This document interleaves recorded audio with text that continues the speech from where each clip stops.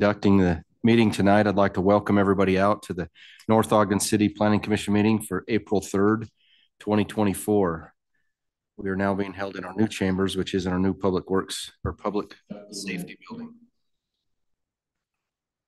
We'll begin our meeting with an invocation or a thought from Commissioner Bailey, followed which will be led in the Pledge of Allegiance by Commissioner Nan Carroll. Commissioner Bailey.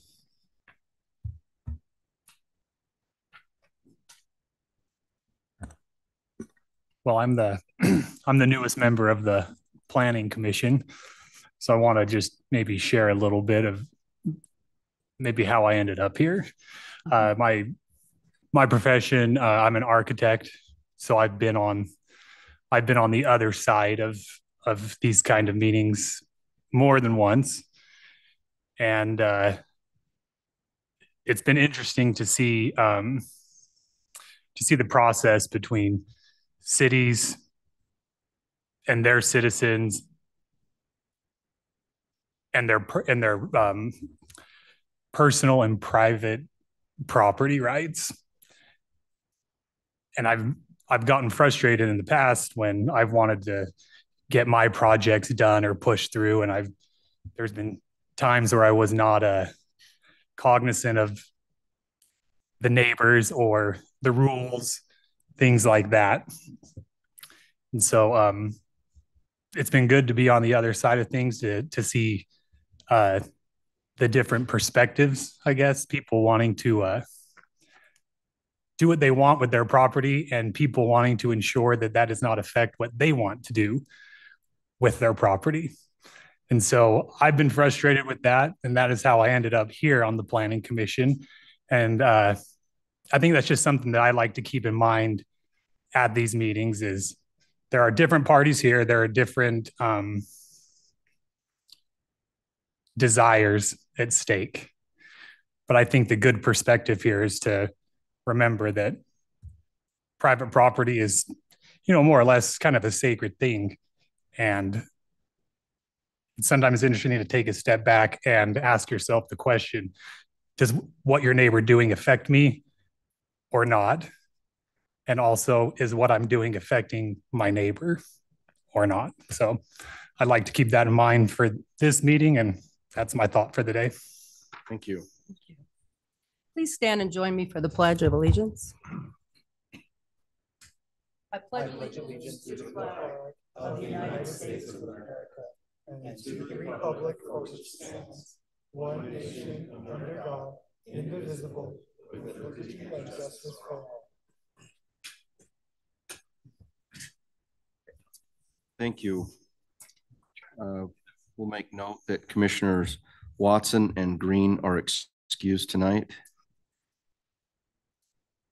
Consideration and action to approve the March 6th and March 20th Planning Commission meeting minutes. Is there any corrections or adjustments that need to be made on those minutes?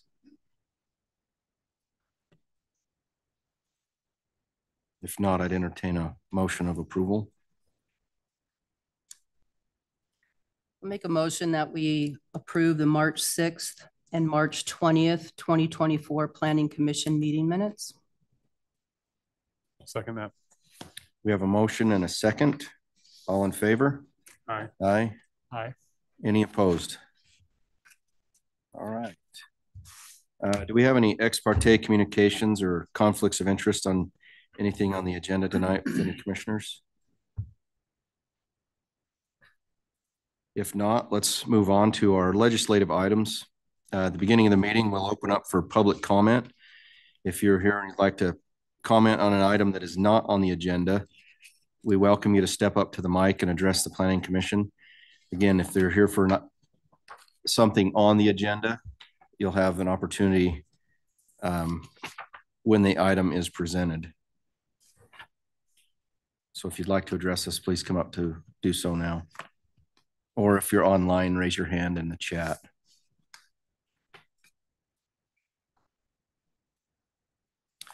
All right, being no public comments, we'll move on to our item number 5, the zone map amendment. Is that what that stands for, Scott? Yep. 2024-1.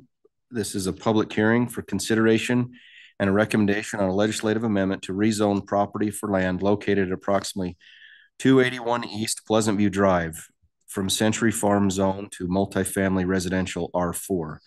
Our presenter is Scott Hess, our Community and Economic Development Director. Scott? Thank you, Commissioner. So we have tonight an item. This is at approximately 281 East Pleasant View Drive.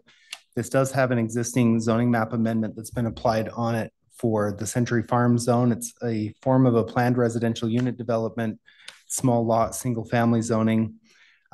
For this particular use, this actually goes back to 2021. From May of 2021, for nearly a year, it was about 9 months it took. The developer had requested multifamily, the Planning Commission, based on information in the general plan, and the decision at that time in 2021 had recommended approval of multifamily, and it got to the city council, and the council had asked the developer to look at other options that would preserve single family in this area. So they produced the small lot single family zone. It's about 4,200 to 4,500 square foot lots on average. There's 35 of them, with 2 half-acre lots left on Pleasant View Drive. And then they went to work to try to sell that project essentially to a home builder, and market conditions, costs, interest rates, issues on the property itself, a number of things have made that they've had a difficult time. They've been unable to bring that product to market. So the developer produced for you in Exhibit A a narrative talking about this and the work that they've done over the last couple of years. So I hope that you've reviewed that and we can talk more about it. We also have the applicant here to represent the project, but they've brought back a request to look at an attached unit townhome type of project and going back to a rezone. So attached to the packet were 3 concepts. This isn't a site plan. This isn't any further land entitlements. Those are just kind of visual representations of how townhomes might hit the property. But it's moving from approximately 37 total lots to like the mid 60s, like 66 to 68, depending on the configuration that they can get there with the grades and the setbacks that they're going to need.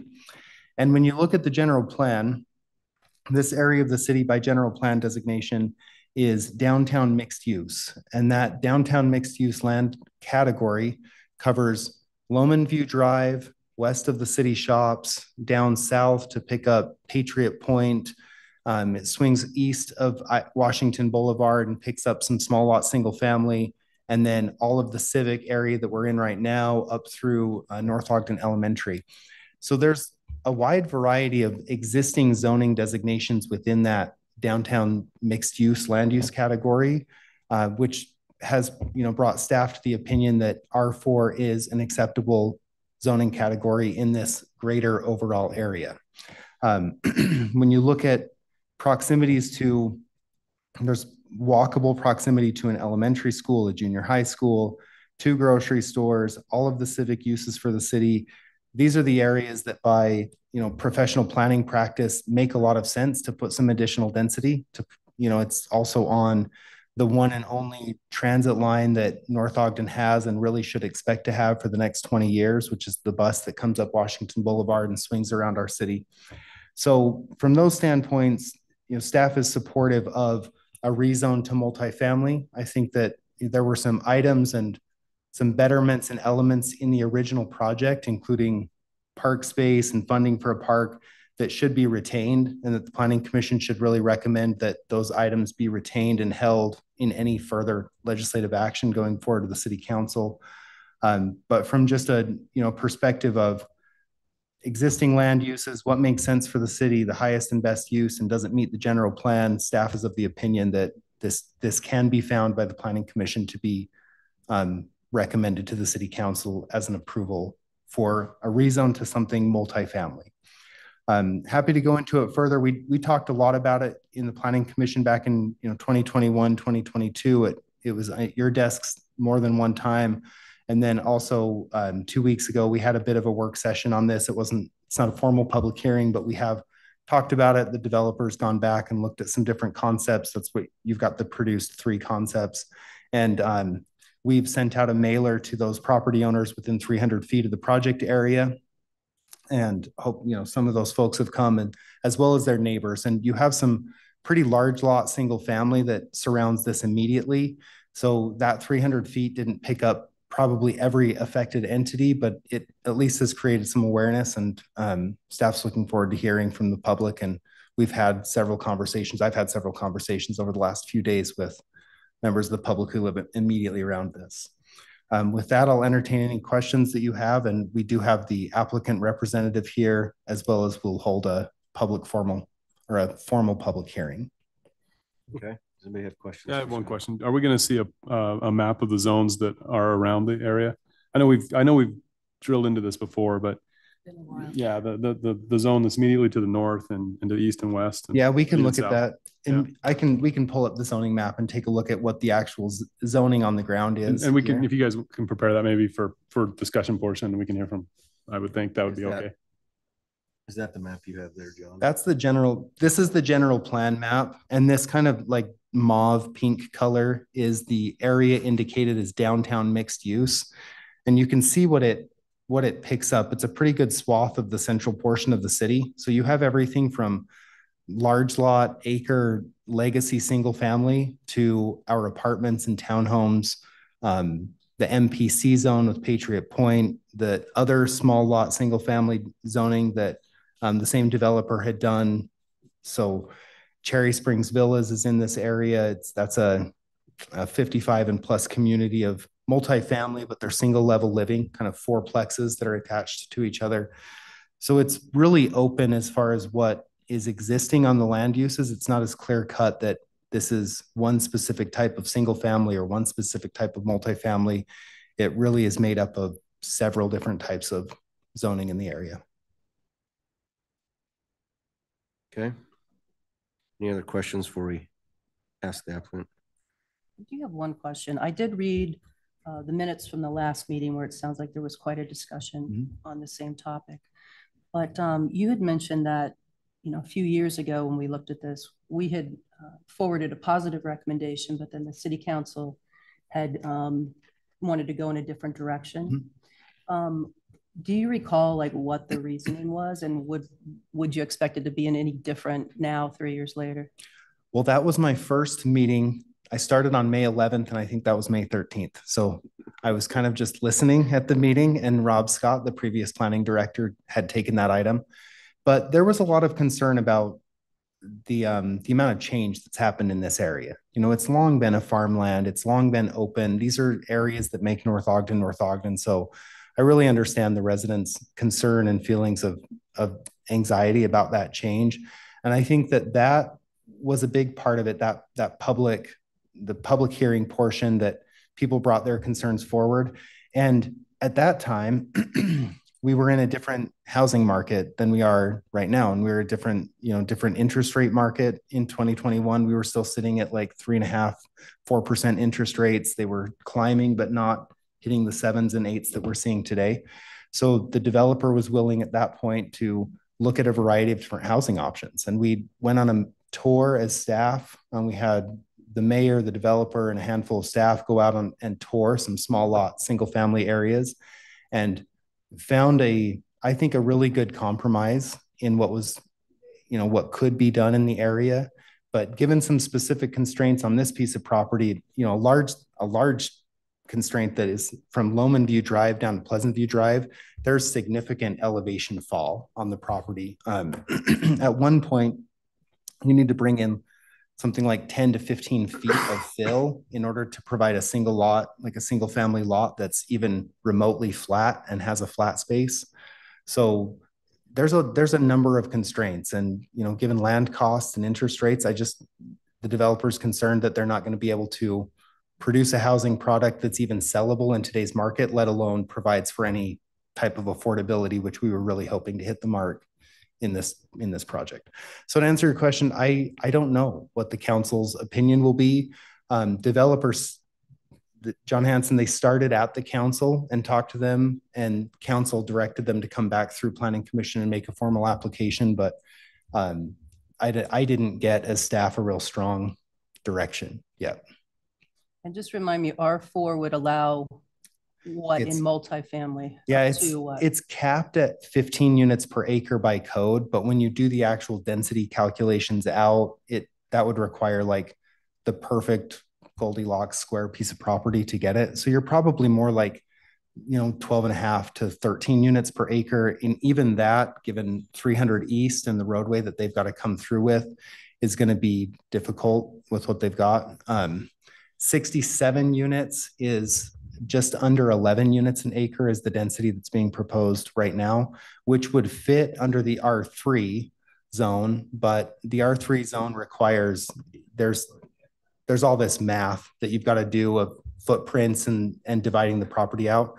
And I think it would actually reduce the number of practical units they could hit on the ground. So the R4 allows them to maximize it at just between 10 and 11 units per acre. And that's what their request is. Thank you. So I don't know if you remember, we had, when we updated the general plan, I remember this property was, when we did a charrette with the citizens, this might have been the 2015 plan, update a while ago. And this area was highlighted by the public with their opinions. They wrote down on sticky tabs where they think densities should be. And this was an area that was like, that the residents in general that were at the charrette felt like this was a good area to put multifamily. And where should we put it? And that was a big driver of updating the general plan and our decision last time to say, yes, let's recommend positive to the zone that they asked for the first time. So, right. Thank you. I know that's some of our reasoning behind the last time when we gave it a positive recommendation. And did we give positive recommendation to R4?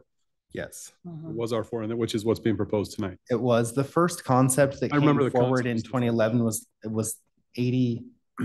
It wasn't townhouses, right? It was 71. Yeah, 71 townhomes. So that would have required R4 at that time too. It doesn't matter anyway. It's a zone, right? Yeah. Not a subdivision. Yeah.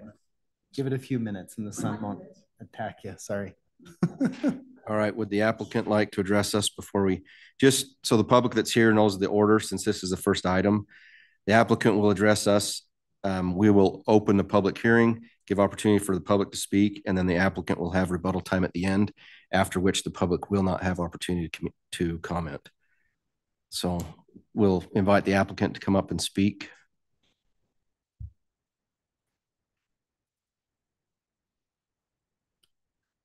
John, if you want to pull up the concept. I'm John Hanson, 1165 West, 4000 North in Pleasant View. I appreciate the consideration of the Planning Commission to alter this zoning. And as Scott has indicated, the main motivation of this is to provide some affordable housing for young couples. And I had an exhibit, if John can put it up there. It would be that some of the Planning Commission members have seen it. It would be the numbers. I don't know that the numbers were in the. Yeah, we don't. I don't know that the cost numbers are in this one, John. I think they were in last time's, and I think you just have the design in this one. Go off your exhibits.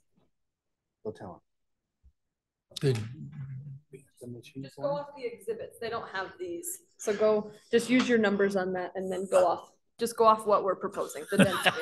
It's okay. Okay, John.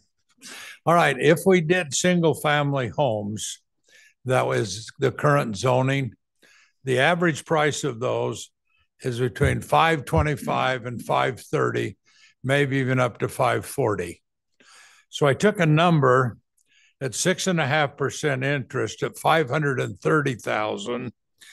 That would put the couple's payment at $38.64 a month to buy a $140,000 home. And they would need an income of $117,000 a year, with $500 is all they would allow for extras, car payment, refrigerators. That's a pretty tough number. The couple would have to make $117,000 just to qualify. And to me, that's a no-go, because the couples in Weber County, these younger couples, they're not pulling in 117 grand. And that was the main reason that Geneva and I wanted, and my son Mark, to change that to some affordable housing where more people could get in them. So if we look at a townhome, and I put 390, they're selling for around 400, 390 to 400 anywhere in Weber County. And I forgot to say that a couple would need $30,000 cash to close the single family with all their costs and their down payment. The townhomes at 390, which I'm hoping we can get rezoned, at 6.5, the payment would be $2,988, which is still a lot of money. And their amount needed at closing would be $23,000 to close an FHA loan on a townhome.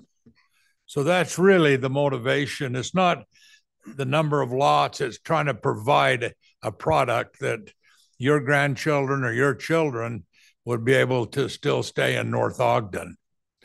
I think that's it in summary. As Scott mentioned, the property is a tough one. It drops 38 feet from Lowman View to Pleasant View Drive.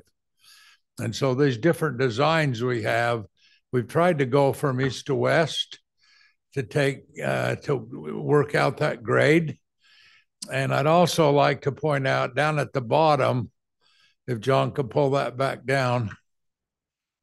Yeah, the green there in the bottom, we're donating land for a park, which is a little more than we were going to do because the layout on the single family. We're donating that land plus the city park. The city's going to build a new park with ramp funds. Plus we have the retention basin that Eric's working on with the city that could also be put into green. We don't have to fence it. The berms are not that high. So we think that would make a tremendous amenity for this project and the community. Now, there's been some concern, well, we don't want any more townhomes. We don't want this. The really only difference between those single family and the townhomes is 5-yard side yards. That's what we've already approved. And so I think actually in this one, I haven't had a Great Basin do it. I think we have more usable green space in this one than we did the single family. I don't know what else to tell you. I would really appreciate the Planning Commission considering it. Some of the neighbors on the other side of the road have expressed some concern, but these units would be basically the same height as a single family. They're 2 stories. They go up about, what was it, Geneva? 25 to 28 feet tall, and that's how tall these will be on the front. And the other good thing I like is those on Lowman View Drive, the single family had the garage in the front, and they'd have to back out on Lowman View Drive. This puts a rear load where the users are not messing with Lowman View Drive, and that will be the front yards. And we will do some amenities along the front there, plus some nice architecture on the front. We'd bring that to you. So I think there's some real advantages to this for the neighborhood. The homes will not be any higher than's been approved. And the rear load, and I don't know what else to tell you. That's where it is. But I was just with a young couple or a young fellow today at Great Basin. He's been married 2 years. And I said, where do you live? He says, I live in Layton. I said, well, are you renting or buying? He says, I'm renting. And he said, I don't think I'll ever get a house. And he's paying for his 3-bedroom. He said he's paying $1,850 a month for his 3-bedroom. And there's, I think we can come pretty close. We're about $2,988, but there's tax advantages owning your own home. You can deduct the interest of about 25% of that. I'll put their payment around $2,400, and I think they could work that out on the 24. So that's our thinking. Any question from the Planning Commissioner, Scott? I'm sorry we had to run this back through the hopper, but the market is horrible. We're 40,000 units short in the state of Utah right now for couples. So, okay, thank you. All right, we'll go ahead and open the public hearing. Again, this is for a rezone of the property 28281 Pleasant View Drive from Century Farm Zone to multifamily residential R4. The public hearing is now open. If you'd like to address us, please come up to the mic and state your name and address. And we'd love to hear from you. Again, just to mention everybody that is here, you're welcome to leave after you make your comments. You don't have to stay through the whole meeting. But those that have been in attendance, please make sure that you've signed in on the roll outside the door there. Eric, everyone has 5 minutes. Any individual comment, public comment is. This is true. Yeah, each individual has up to 5 minutes. I didn't intend to be the first, but it looks like no one else is stepping forward. So I'm Carmen Sinone. I live on Pleasant View Drive. I'm a little ways away from the property that's being developed. I also have a Century Farm. My concern is, number one, the traffic increase with 66 more families or 68. How are we going to handle the traffic? There are times during the day now you can't come from the west and get onto Washington Boulevard. Whether you're coming on Lowman View Drive, whether you're coming on Pleasant View Drive, the traffic's backed up all the way to Alberta. There's so much traffic, you can't make a left turn off of 300. So that was, when I heard the number there, is how are we going to address the traffic?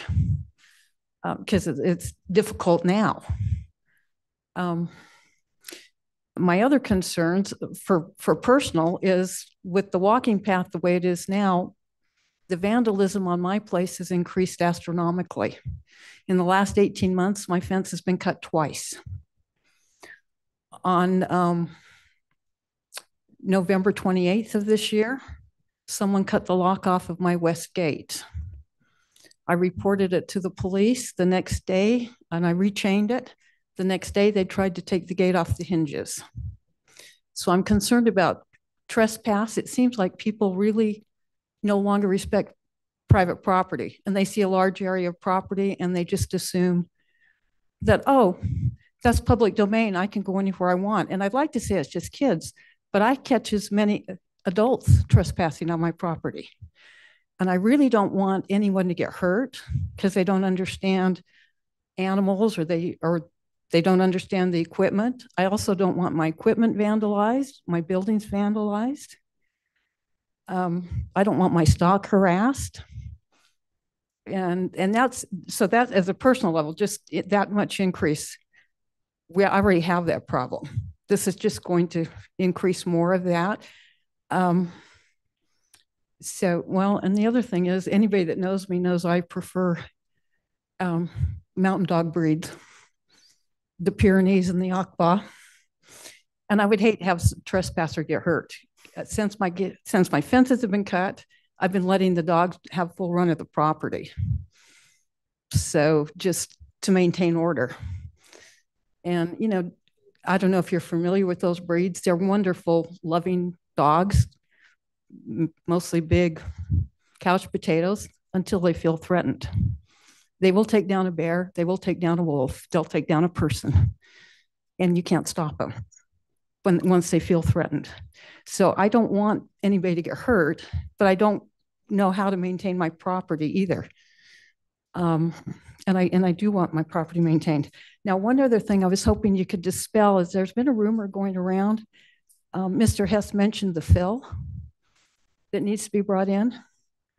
The rumor that was going around was that North Ogden was going to provide the fill, not the developer.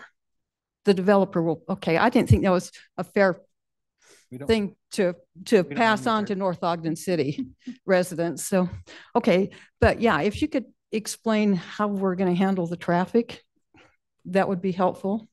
I know you can't do anything about the vandalism, but I just want to raise the issue that it will increase the vandalism and the trespass in the area for those of us that still have our property. Thank you. Thank you. Thank you.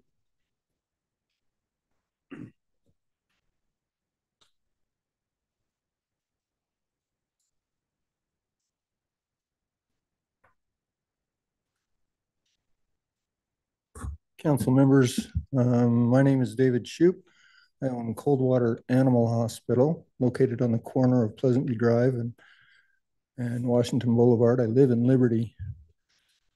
My question is, I'm looking at your map. I'm not seeing sidewalks on Lowman View Drive or Pleasant View Drive. Is that a mistake that I'm making? This isn't a site plan for approval. So this is just a rezone. When they do their site plan, they'll have to meet all requirements. So all those details will be on their official plan. This helps you kind of visualize gives an idea what of could occur could there. go. So North Ogden City built a sidewalk along Pleasant View Drive, conveniently abutting my property, and now I'm expected to clean it and accept the liability if it's not cleaned. And I'm wondering if that sidewalk was built in anticipation of this R4 change. Seems hardly fair to put a sidewalk in, expect me to clean it in anticipation of something that may or may not happen.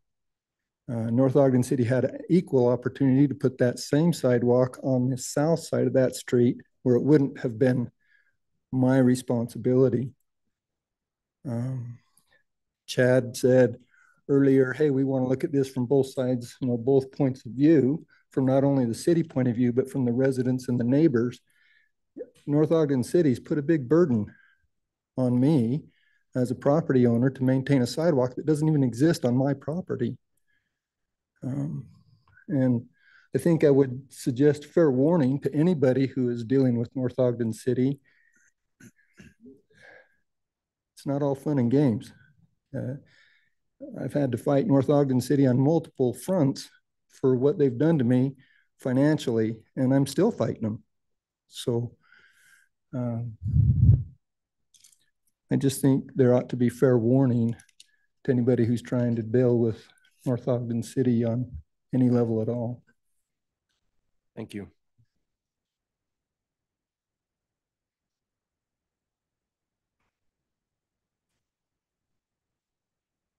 Good evening, folks. I'm Robert Krupp. I live across the street from this property on 250 East. Matter of fact, if you look on your notes at 281 East Pleasant View, that's my backyard. So you know where I'm coming from. So we talked about traffic already. So 66 units is maybe not 132 cars, maybe 2/3 of that for young couples, everyone not having two automobiles. But that fact alone, plus the people, right? You can do multiplication pretty easily. So that area, I think we should come to a compromise of some kind and not an R4. I know this is a bad economy. Everybody hates to see this going on. We can gripe all we want about it, but we're going to have to compromise on what that use is. R2 maybe is not what these people want, but at least something that more or less satisfies everybody. We can't have it all. And besides that, just that rural atmosphere is going to be gone. I mean, we can't stand on the way of progress. It's something hard for me to say because I like things the way they are, but it's going to happen. So the other thing about this is two-story. This was my question. If it was going to be something like over at the golf course where we got fourplexes, single story, pretty quiet area. I don't know how many units over there, but there are a lot. You guys probably do know. Someone probably does. If it could be even that, would be probably a little more palatable for the people who live over there in that area. So let me look at my notes real quick. I've been trying to keep up with this because I didn't come prepared. I didn't know what to expect.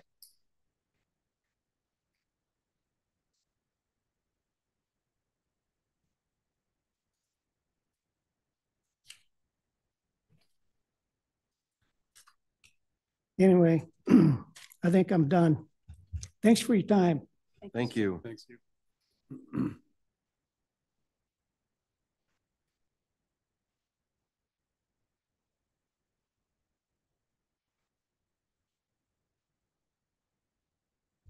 Okay.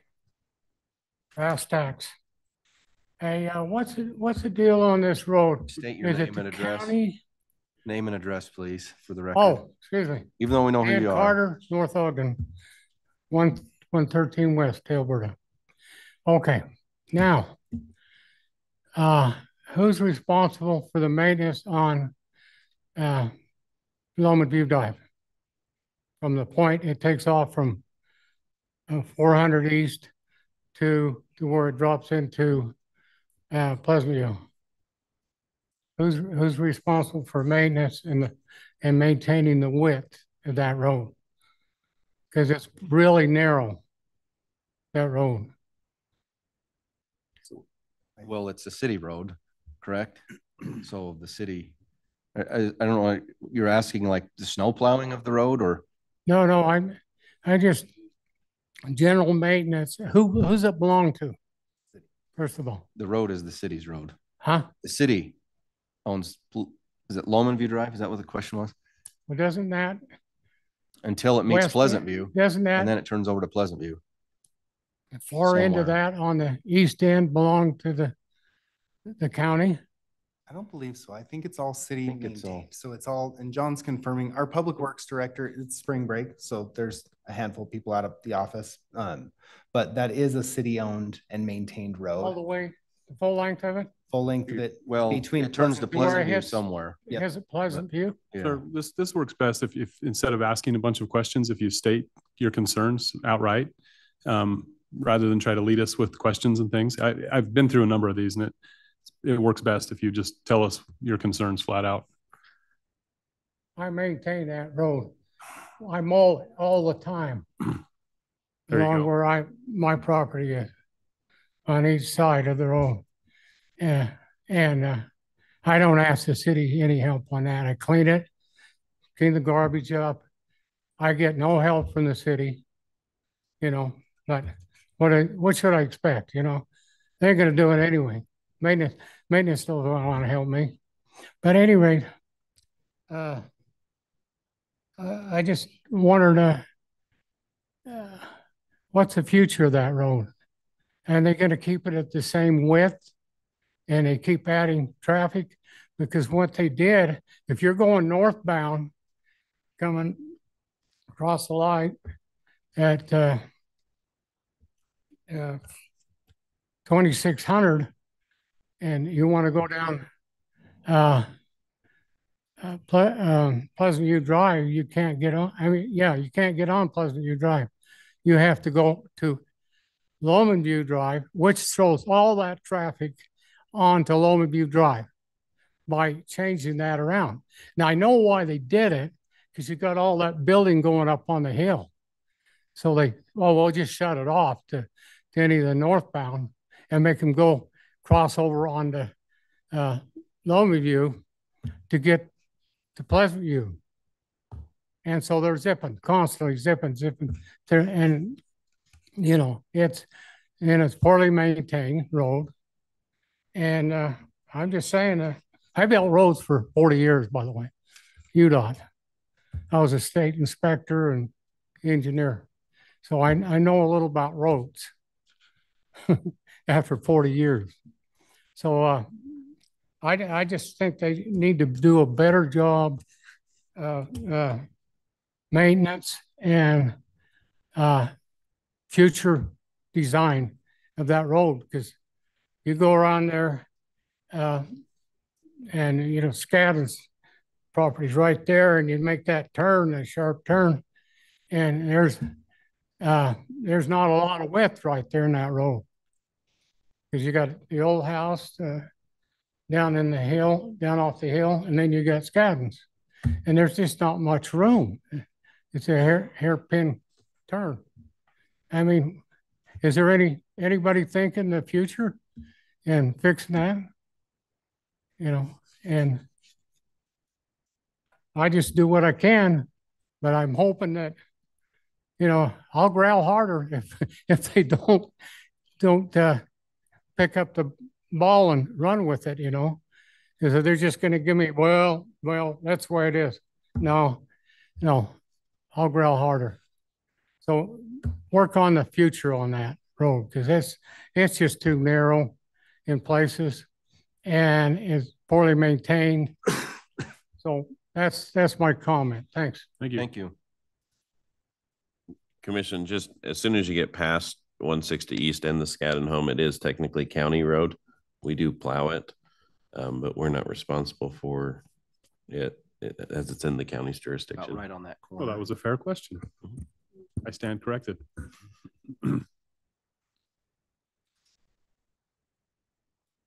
Any other comments? Make a motion to close the public I think hearing. we have someone coming up. Questions?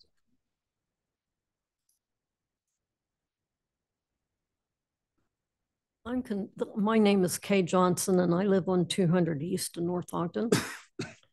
I'd like to know how this is going to affect the children that will eventually be there, the children that will eventually be in those homes. I know that it is very busy on Washington Boulevard, and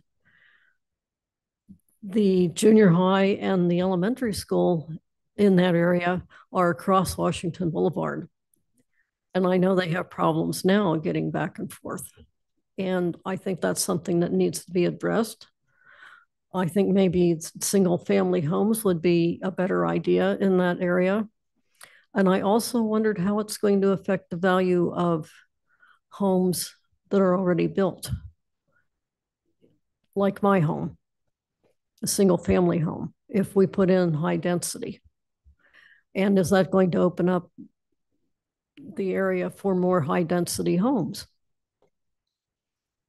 And also the street width in the new places that are supposed to be built.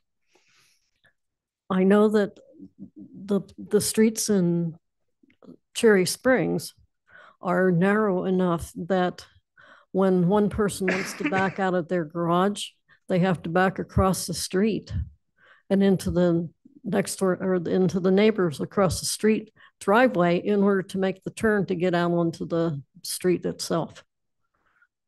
I think that will be a problem eventually all the time, unless you're going to make that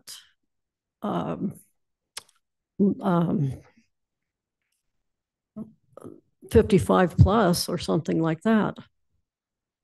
I just can't see that many people living in that area and being able to live a life that they would like to lead. And those are my concerns. Thank you. Thank you. Thank you. I have a question. Commissioner, you're going to allow? You can make a comment. Come up here, sorry about that. State your name Any again. idea when a vote is going to be taken on this, or when the consideration is going to be settled? Any We idea? recommend a planning to city council, and then city council will hear it usually like the second meeting after. So Yeah, it's usually it would about be a like in month. May. We skip a meeting, otherwise the staff report would have to be written tonight for the next meeting. So it's always skip at least one meeting. So the earliest that this would be heard by city council would be the 23rd of April.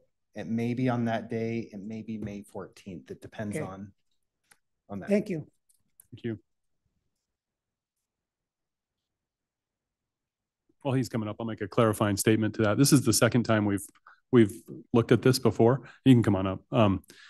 This came before us a few years ago, as was stated in there, and we made a recommendation. It was not approved by the city council. Now it's back with another application, which is the applicant's do right. Yeah. So thanks.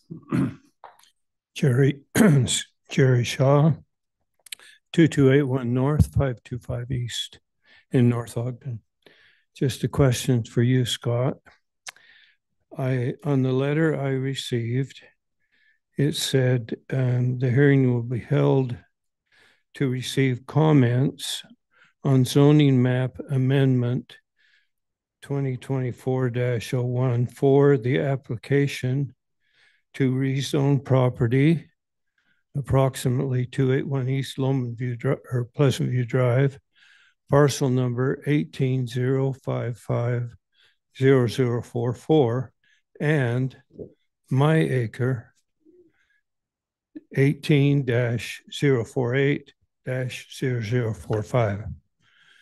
Is my acre on this to be rezoned also? No, but your acre is included in, well, let me choose my words right. Your property was sold to you before the subdivision plat was recorded. And so the city and the developer have been working together on what the resolution is for the improvements along Pleasant View Drive as it was associated with the original approval of the subdivision, which was 2 half-acre lots and the remainder small single family.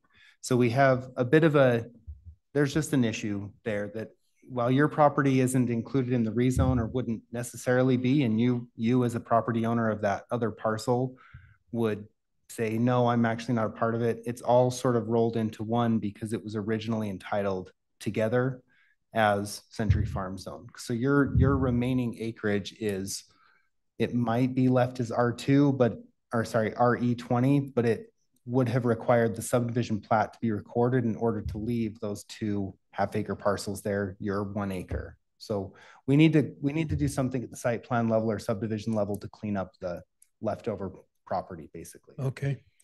So if this rezoning went through and I was rezoned, would that be an advantage to me? You could potentially be R4 as well. Yep. Okay. As I look back on this, in an ideal world, we wouldn't be here and I wouldn't have sold my land to Johnny. But, you know, I had a friend in Wyoming and he said, if I can't take it with me, I'm not going. He's gone, but the land's still there. And so I had to make a choice. I view this, I've been able to enjoy the property also in the last couple of years, just by, you know, watering and keeping the grass cut and stuff like that. But I view this property as kind of a showcase for what Johnny wants to do. As I drive down Washington or 400 East going south, and I look past that car wash, I don't like what I see there. You know, we see all those apartments, those 4-level apartment houses. I think Johnny has a different plan for this. And he and Mark are tied into North Ogden. You know, one lives in Far West, one lives in Pleasant View. But I think they want to keep a good reputation here. And I don't know if R20 or R4, which is the better plan. But one thing I know is that they will do a good job regardless of what they do. They've been very fair with me. And I think he's got a plan to make things look as nice as possible. So when you drive down Washington and you look to the west to see all those, hopefully as you drive back along Pleasant View Drive or Loma View Drive, you wouldn't have the same kind of feeling. you'd have a nice feeling that this is a good project and it is, for the benefit of other people. And really, it's so close to everything in the city that it should be good. It should be really nice in order to have it there. So, I can't say which is the best, but I can say that I think they would do a really good job regardless of what they would do. Thank you. Thank you. Thank you. Do you have anybody online, John? No raised hands. Okay. Last call for comment. Make a motion to close the public hearing. Second that. We have a motion and a second to close the public hearing. All in favor? Aye. Aye. Any opposed? All right. So I'm sorry, Nicole, you made the motion and who seconded? Brandon, thanks. Before we open up for discussion, we'd invite the applicant, if you'd like to get up and say anything against public comments, you can. You don't have to.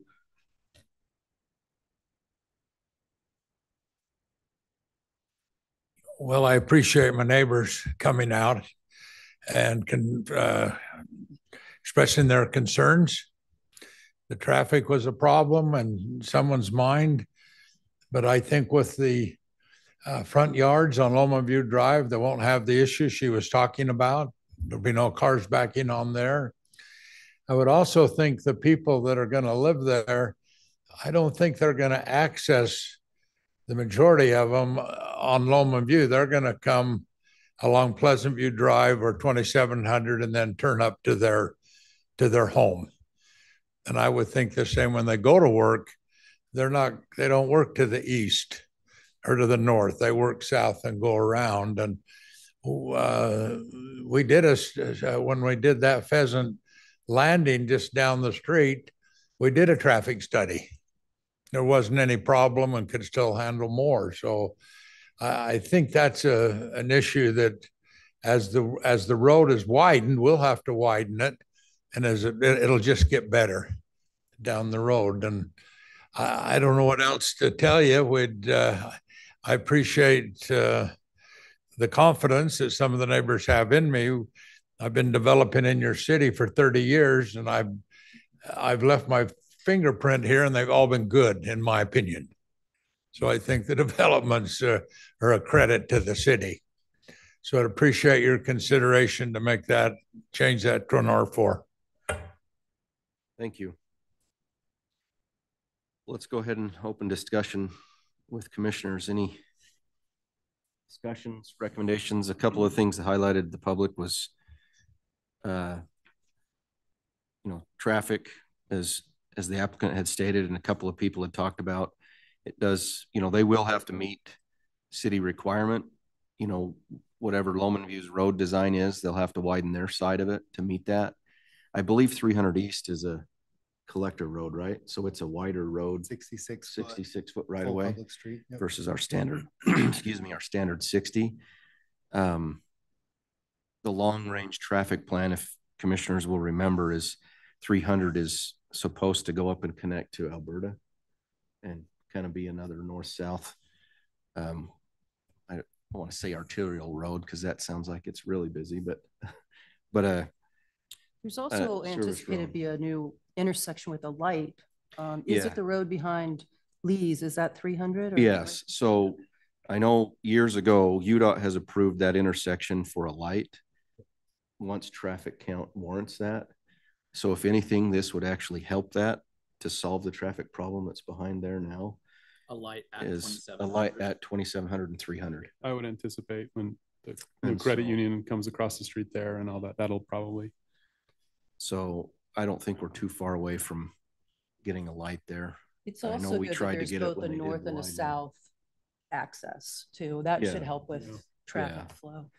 Yeah, my brother lives in that area, just south of this project, and he's neighbors with these guys, and I'm there a lot. And my sister-in-law was adamantly opposed to this 300 East segment being built, And, you know, to the extent that I've proposed that, or suggested to her many times, we should cap Pleasant View Drive and not let it connect to Washington, right? And she was adamantly opposed to that. She's absolutely come around to that because she needs to traverse and get from this neighborhood, and it's south. It's what they used to call the ranchettes. It's what, you know, abuts the 55 and older community. That's where they live. And she needs to get her kids to North Ogden Elementary.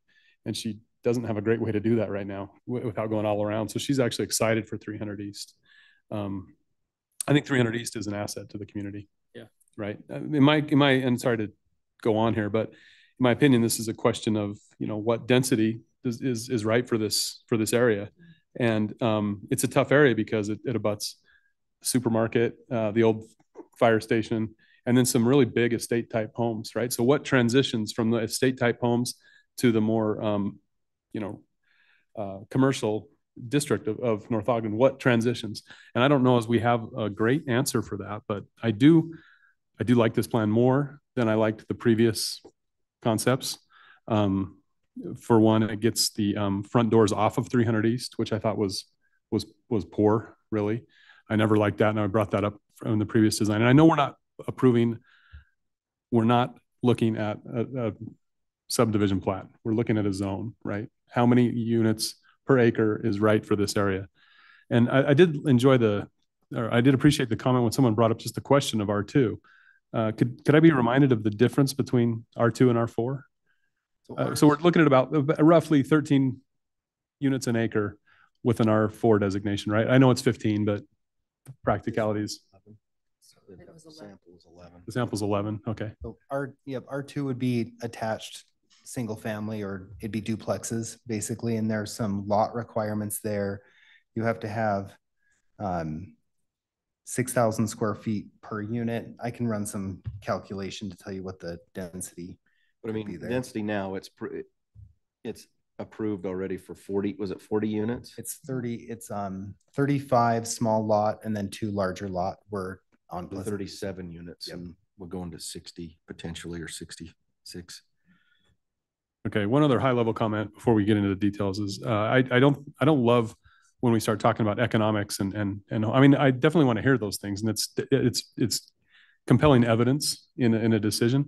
I don't think it should be the overriding evidence that we take, because market conditions, prices, that they fluctuate. And I just remind the commission, in my opinion, what we want to design is a good city, not to tailor to the song of the day and that market conditions are such today, because these structures that are going to be built they're going to outlast interest rates and home prices and even supply and demand. So where that is compelling evidence, and I appreciate the input, because it's something I am considering, but I don't want it to be the thing, at least in my head. So Commissioner Mason, this property is 5.57 acres. You multiply that by 43,560 for square feet per acre. And then R2 requires 6,000 square feet per unit. So you divide that back out and you get 40 units per acre. So R2 would net 40 units per acre. Not per acre. I'm sorry, 40 units. 40 units total. 40 units total, 40 units total. As opposed to this, but conceptual 67. Yeah, it's 60. It's 62. I counted it on this concept. And then there was a question about Cherry Springs Villas. There's 84 units in Cherry Springs Villas. That's on 15 acres. So that rounds out to just under 6 dwelling units per acre. Okay, regarding the a couple of issues I wrote down here, because I did listen to everything, and one thing we talked about was traffic, and I have a lot of thoughts on that. But also, I think there was an underlying sentiment with almost everyone: how does this impact my home value, right? And to me, that's why that transition is so important, because this is just a place where we need to transition from these estate type homes into a residential area, and that's tough. I think it's tough, but and right next to that is commercial. Right next to that is commercial, yeah. Right? Yeah. So, yeah, it really is a transitional area. I think Commissioner Thomas put it well when he said, "Hey, when our charrette, this is by and large the public that showed up and gave input. Putting dots on a map designated this as a higher density area, and I think that is also compelling evidence. Overall, I think." I have more things we can get into if you'd like, but overall, I think I am in support of the proposal.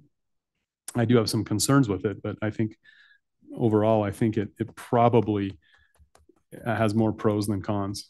It's kind of where I'm at right now in my head. Since you asked my opinion, since nobody ever asked my opinion. Any other discussion items? Or, I mean, I agree with, I go back to all the discussion we already had on it once before. And it is, you know, when all the buttons we want to hit when we're designing community, you know, walkable, the higher density closer to the downtown areas that make it be able to be accessible for people who can walk to the store and different things like that. This is kind of ideal for that. The one thing I will say on the value that it does, although that's not, I agree, that's not a reason to change a zone, is because market times are tough. But the value of home and affordable housing is why we create the zones and why we try and create a community the way we do. And so, you know, when we look at the whole point of saying, you know, like the charrette and the general plan is, we need all different housing types in the city. And where would we like those? The reason we need the different housing types is because we need the different levels of affordability. So then it goes, okay, we need those. Now where should we put them?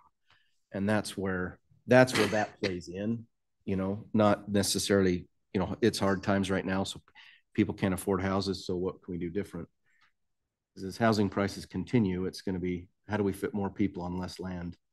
You know, that's going to be the continual thing for as long as North Ogden is a city, because it is everywhere else. It is. And that was raised by an individual that, how will children have the life that I had in this type of homes?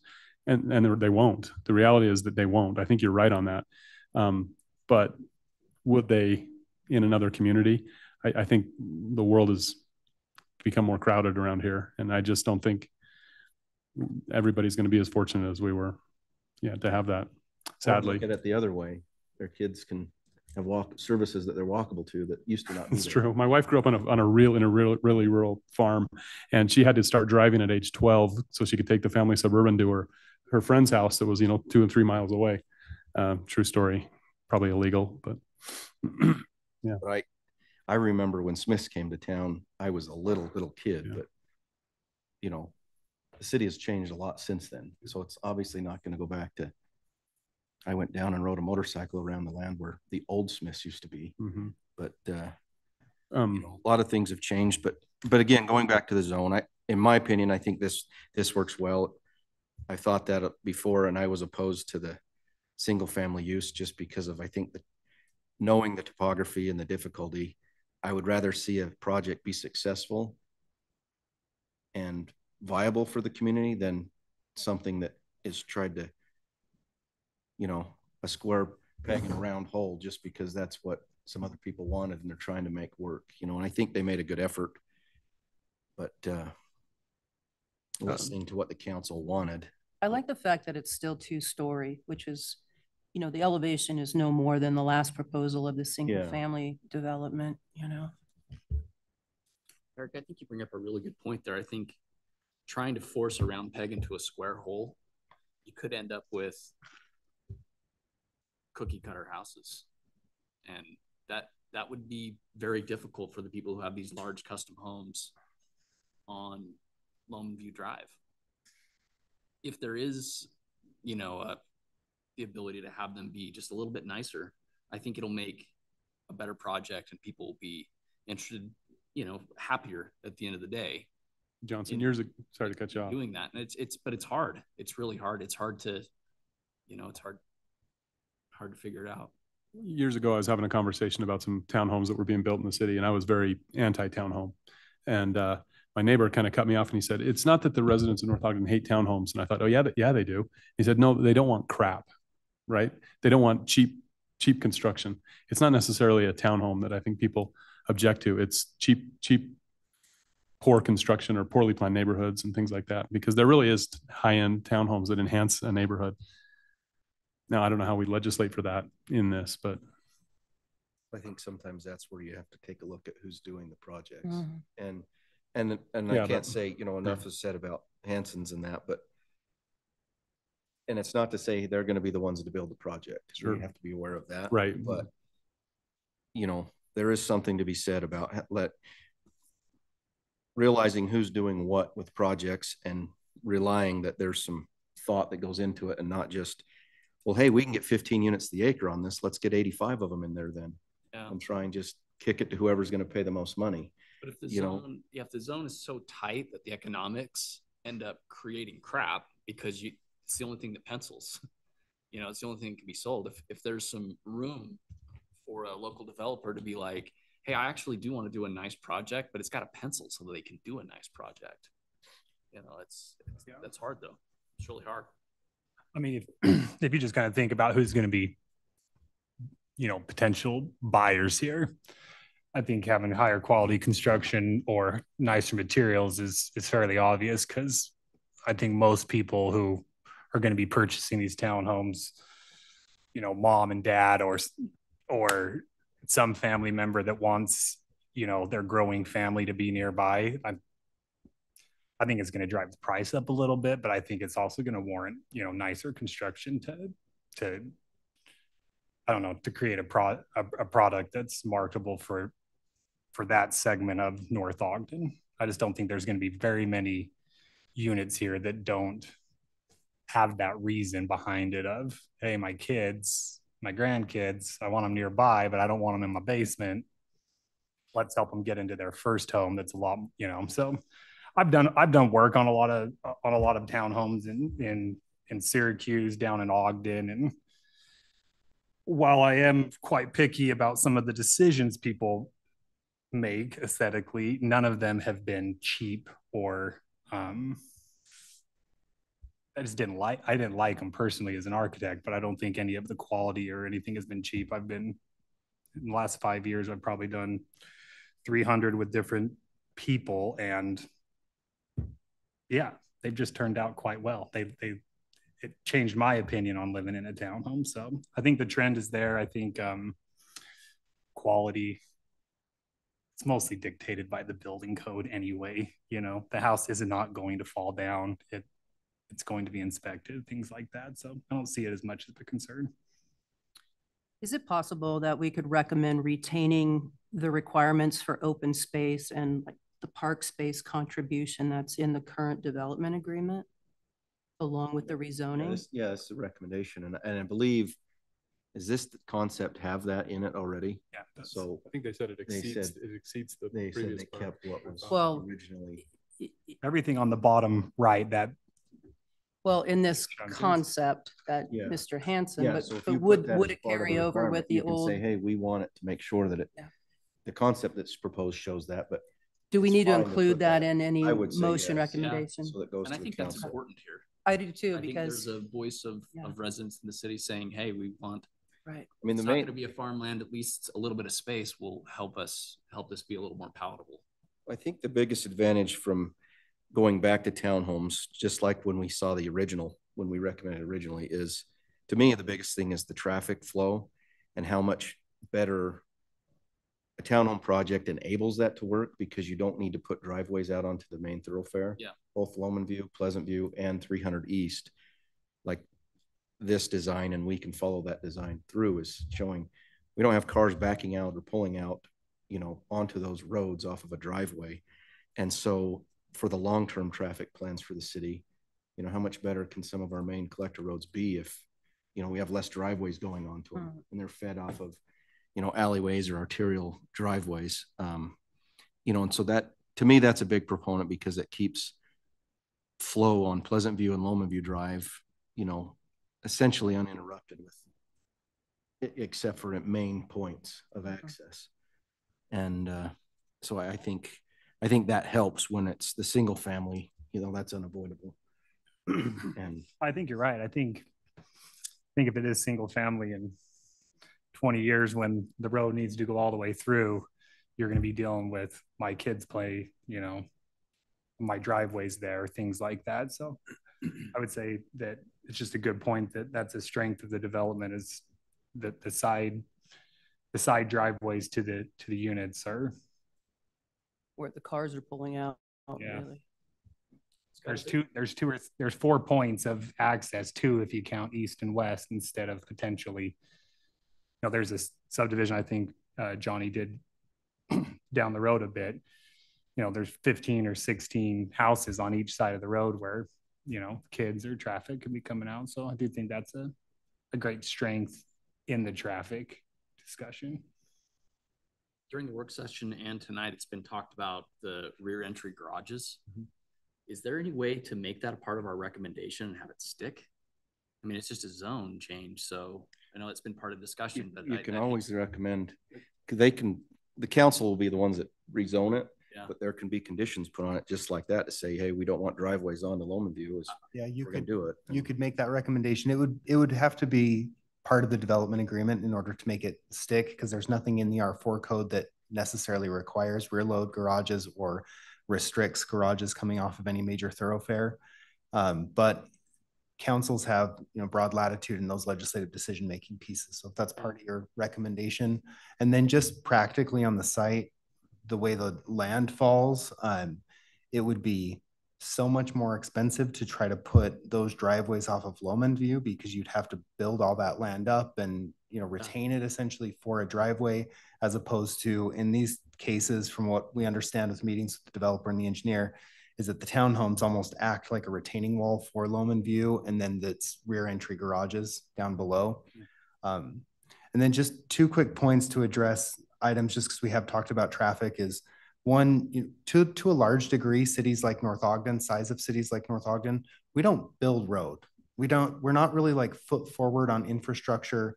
We partner heavily with partners like UDOT or Weber County or other, regional grant opportunities for transportation funds. When you have an existing road with no redevelopment possibility and you widen it, like Washington Boulevard, I mean, that was several $1 million of federal transportation monies, as well as a significant lift from the city, saving years for several years of capital improvement projects to widen Washington. But as far as I know right now, we don't have a capital improvement project on Loman View to widen it from county land to 400 East.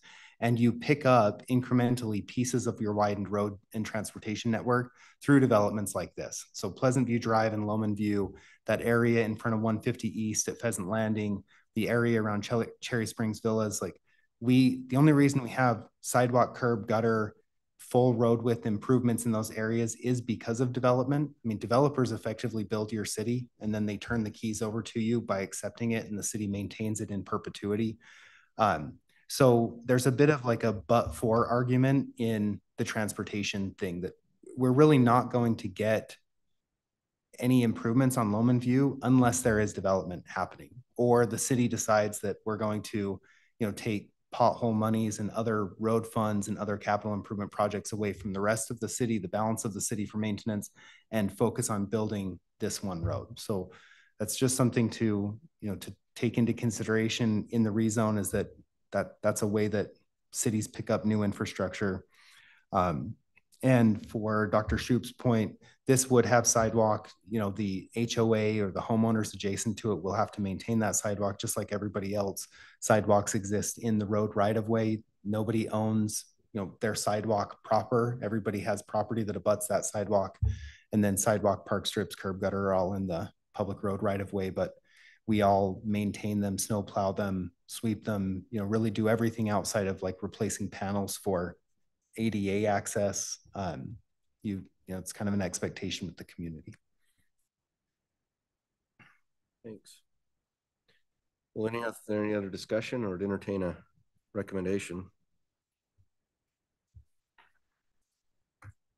I'll make a motion that we recommend to the city council to approve this requested rezone from Century Farm Zone to R4, but also that we recommend this with conditions, that a development agreement also, that we recommend that the development agreement retains the requirements for open space and the park space contribution that is in the current development agreement. And also the recommendation that no driveways would come off of 300 East. We say 300 East and Pleasant View Drive and Loman View Drive? 300 East, Pleasant View Drive, and Loman View Drive. Mm-hmm. Okay. Am I forgetting anything that we talked about? Okay. I don't think so. Before that's seconded, Can I get a clarification on the development agreement? Do we currently have a development agreement on this property? We do. Okay. And until there's a change, we have a development agreement and an approved preliminary subdivision plat. So until the developer makes application to change that entirely, those requirements are all, they stick, they run with the land effectively. So what would happen is the new project would come in, the rezone would happen, the development agreement would transfer then to the elements of the new project, and then it'll run through the standard administrative process. Once you have a zone, then it's just a meeting with the planning commission for subdivision and site plan for multifamily. So you'd have the opportunity to review the subdivision for all underlying requirements, as well as site plan for landscaping, lighting, parking, all of those. Okay. So now is not necessarily the time to put addendums into the development agreement to not have crap. No, this is the time to do that. I think that, you know, it's a tricky balance, and it's a tricky balance because state code, what the state legislatures are trying to do is provide for more affordable housing. And they say that, you know, all these elements that we as cities require lead to less affordable housing, which is true. Like we don't really legislate against ugly. Like for single family homes, if somebody wants to put a really ugly single family home up and it fits in our building box and requirements, we can't say no. So you could do that and make that recommendation, but just know that I think cities generally, and there's a sensitivity to that every additional bar you're putting on there affects the underlying housing affordability. Yeah, but where this zone is stuck right up against existing, I mean, it's not, we're not building on the outskirts of our city. This is infill, and it's, you know, there's interested homeowners that abut it. And, you know, I don't think in my wildest dreams that we're going to get crap there. I really don't. And can I use that term in here? I don't know. I think the quality of the housing is going to be nice, but you know, there's definitely some fear and concern in the room. And, you know, I don't have anything to add to that development agreement, but I would just suggest that if somebody did and was passionate about something architecturally or something, that maybe that could be suggested here. You know, I just run into too many differing opinions on aesthetics of buildings that I think crap or beauty or elegant or lovely building is going to be hard to enforce because everyone's, I mean, I drive around and my style, everything I see kind of bothers me, you know, even the high quality stuff. So, you know, but people don't like my aesthetic. I just think that's too arbitrary. It's too open-ended. Yeah, I know. I have nothing to add there, but I was just suggesting that, you know, that's some way to try to help that that aspect of fear and concern that was expressed, which is real and was heard. You know, I mean, the most I've seen is limitation on materials, right? You know, hard surface materials, the types of siding, you know, no metal siding, things like that. I think that can be consistently enforced, but in terms of, do you like that? I don't, but you know, other people do. So I would be hesitant to put any aesthetic restriction on the vote today. I second the motion that's made. Okay, we have a motion and a second. Any other discussion? Commissioner Webb? Yes. Commissioner Bailey? Yes. Commissioner Nancaro? Yes. Commissioner Mason? Yes. And I vote yes. Thanks for all the discussion involvement on that. I know I applaud the commission of always vetting out these decisions and recommendations of the city council. I hope they pay attention to that and recognize, especially as this is the second time through when we've come back with the same result we had last time. Feeling that this is the right thing for the city and for the future of the city. Item number 6, Zone Text Amendment 2024-5. This is a public hearing, consideration and recommendation on a legislative amendment to consider amending the North Ogden Code Title 11-9M-8 D4 accessory buildings to remove the required 412 pitch roof pitch for accessory buildings over 200 square feet in floor area. Our presenter is Ryan Nunn, our planner. Ryan? Thank you, commission members. Yeah, so just a little background that for this item is the applicant last year they applied for a building permit for an accessory pool house. That was approved. It did show a 412 roof pitch. Later that fall, building inspectors noticed that the design of the building had changed, including that roof pitch. It was changed to a more flat roof. So the applicant is seeking to, they want to pursue that revised building plan, and so they're looking to change this requirement on that for that size of accessory building. Staff looking at the code, looking the intent of our accessory buildings and of the design and materials. There's an argument for 412 being,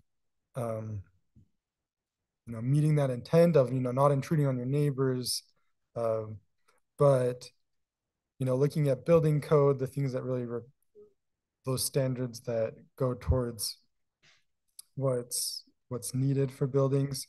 We see that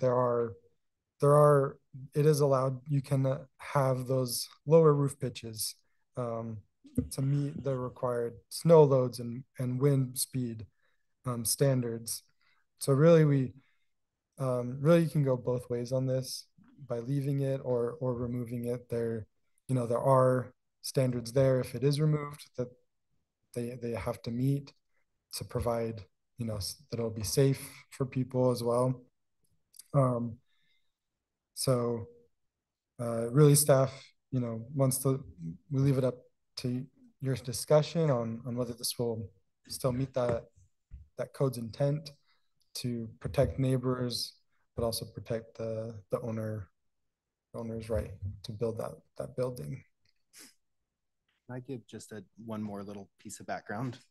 So all of these standards, so buildings over 200 square feet had the standards that it needed to be a 412 roof pitch, a 1 foot eave, could not be metal clad, and had to match the house. And so these standards all went in during Rob Scott's tenure here as the planning director. And as you know, you've seen for the last 3 years, accessory buildings are beauties in the eye of the beholder. Sometimes it's financially driven. We can get a steel building and get our equipment protected for less money. So this has been a bit of a swinging pendulum here. And I think that the original intent when these codes were put in was a bit of a knee-jerk reaction to a significant amount of pushback in a neighborhood when a metal building came in that was like a standard 312 roof pitch. I don't know if it was a Cleary building or Roper building or something like that, that at the time met the building code. And we had some neighbors come out and say, well, these should really be built to a different standard. But as we've administered the code, what we've noticed is in some ways it has killed creativity for people with their accessory buildings, or it's made many existing accessory buildings that I think people would objectively say look nice, like a barn style with a steep roof in the center and then a flatter roof on the sides, effectively illegal to build because you might have a 2.5 or a 312 roof pitch on those side wing walls. And that doesn't make them less safe. Building code is still going to require those things to hold the snow load and make sure the building doesn't fall down. But it has been a bit of a difficult one in some cases for staff to administer, for the public to accept. And it's kind of been, in my opinion, really over the last 3 years, waiting for an applicant to just come forward and say, we want to be able to make our buildings in some ways match our house, which is what has happened in this case. You have a long, flatter roof that, for whatever reason, building was changed in the field and building department flagged it and we red tagged the building effectively. So it is, we can try to legislate aesthetics. This is legislating aesthetics. And from a staff or like from an actual planning professional opinion, there really isn't a hard fast rule on what the building should be, because you could build a flat roofed building and have it be just as safe and still shed water and do everything that it needs to do from a building perspective. Some people might like it, some people will hate it, but it's really up to you and what you want to do, you and the council. So we do have the applicant here to represent the item as well. And thank you, Ryan. I didn't mean to. Thanks, Scott. Ryan, you'd mentioned that, you know, one thing about protecting the neighbors, and what I struggle with, why it even matters what the pitch roof is on a, how, because to me, if we're saying, hey, we want to protect the neighbors on a roof pitch, then we should say a 412 is a max, not a minimum, because we're wanting to reduce, you know, everything else that we deal with as far as accessory buildings is not blocking a neighbor and not blocking somebody's view or impeding on them. And then we have this one little piece in our code that says, well, but you have to build it this tall. You know, we have all these limitations and you can only go this high. It has to be so far away from property line. But then you have this one little thing saying, hey, I want a 12-foot tall building. Well, you can't do that because you got to put a 4-foot tall roof on top of it. Well, I'll do a flat roof. Oh, well, we have this little sentence in our code that says you can't.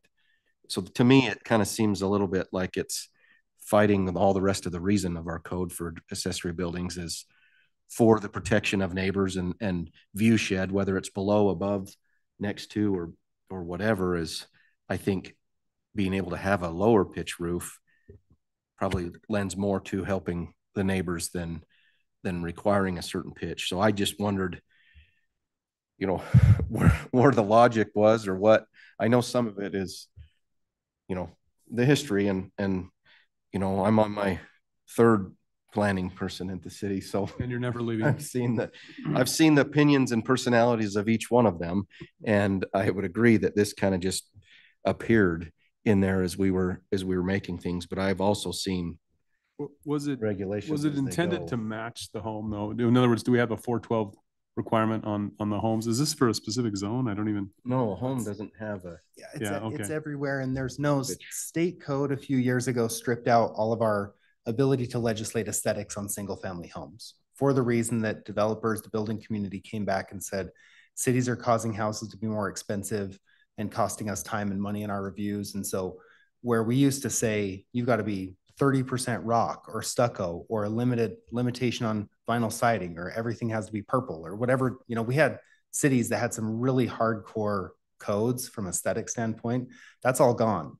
So a 312 is a manufactured home. They're based on, they need to go down the highway. They're a limited height. They're kind of built that way. So if you think about what a low roofed Rambler, you're probably looking at like a 312 roof pitch. So I think 412 was sort of like plucked out of the air to say, well, it doesn't look like this thing that we all kind of think isn't maybe what we want our accessory buildings to look like.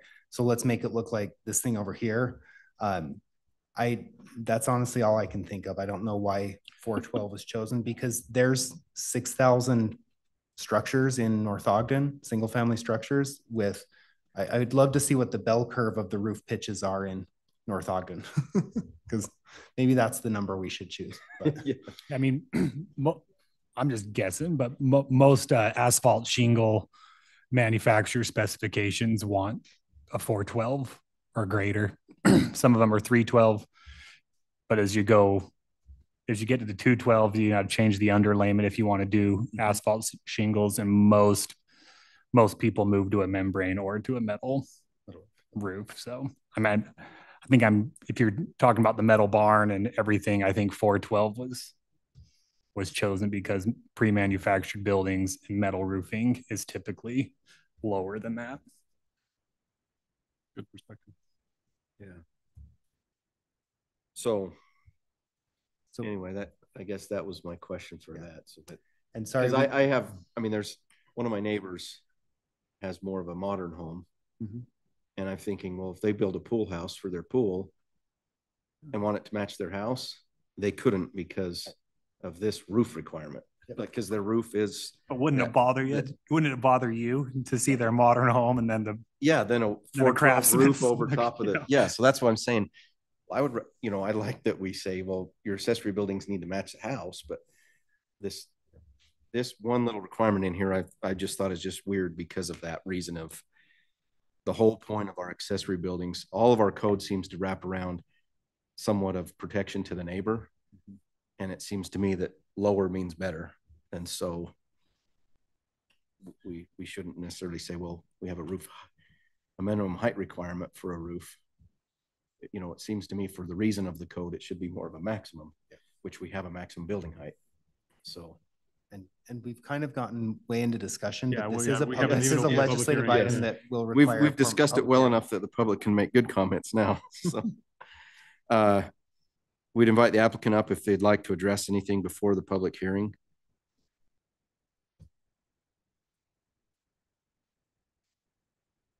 Commissioners, thanks for hearing me tonight.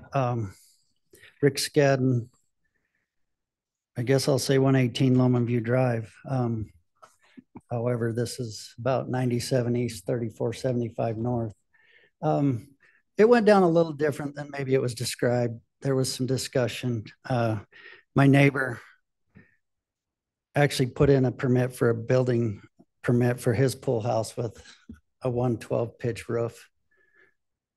And the permit was issued in error. And I'll own that they made an error. So we liked it and decided that we wanted to change it. There was discussion with an inspector and a process. And when we submitted, if I may, I'd like to hand out. You okay with that? If I walk around? Hand them, you have to leave them. They'll be part of the public record or permanent record. So if you leave them here, they stay here. That's okay. Thanks, Rick. Thank you.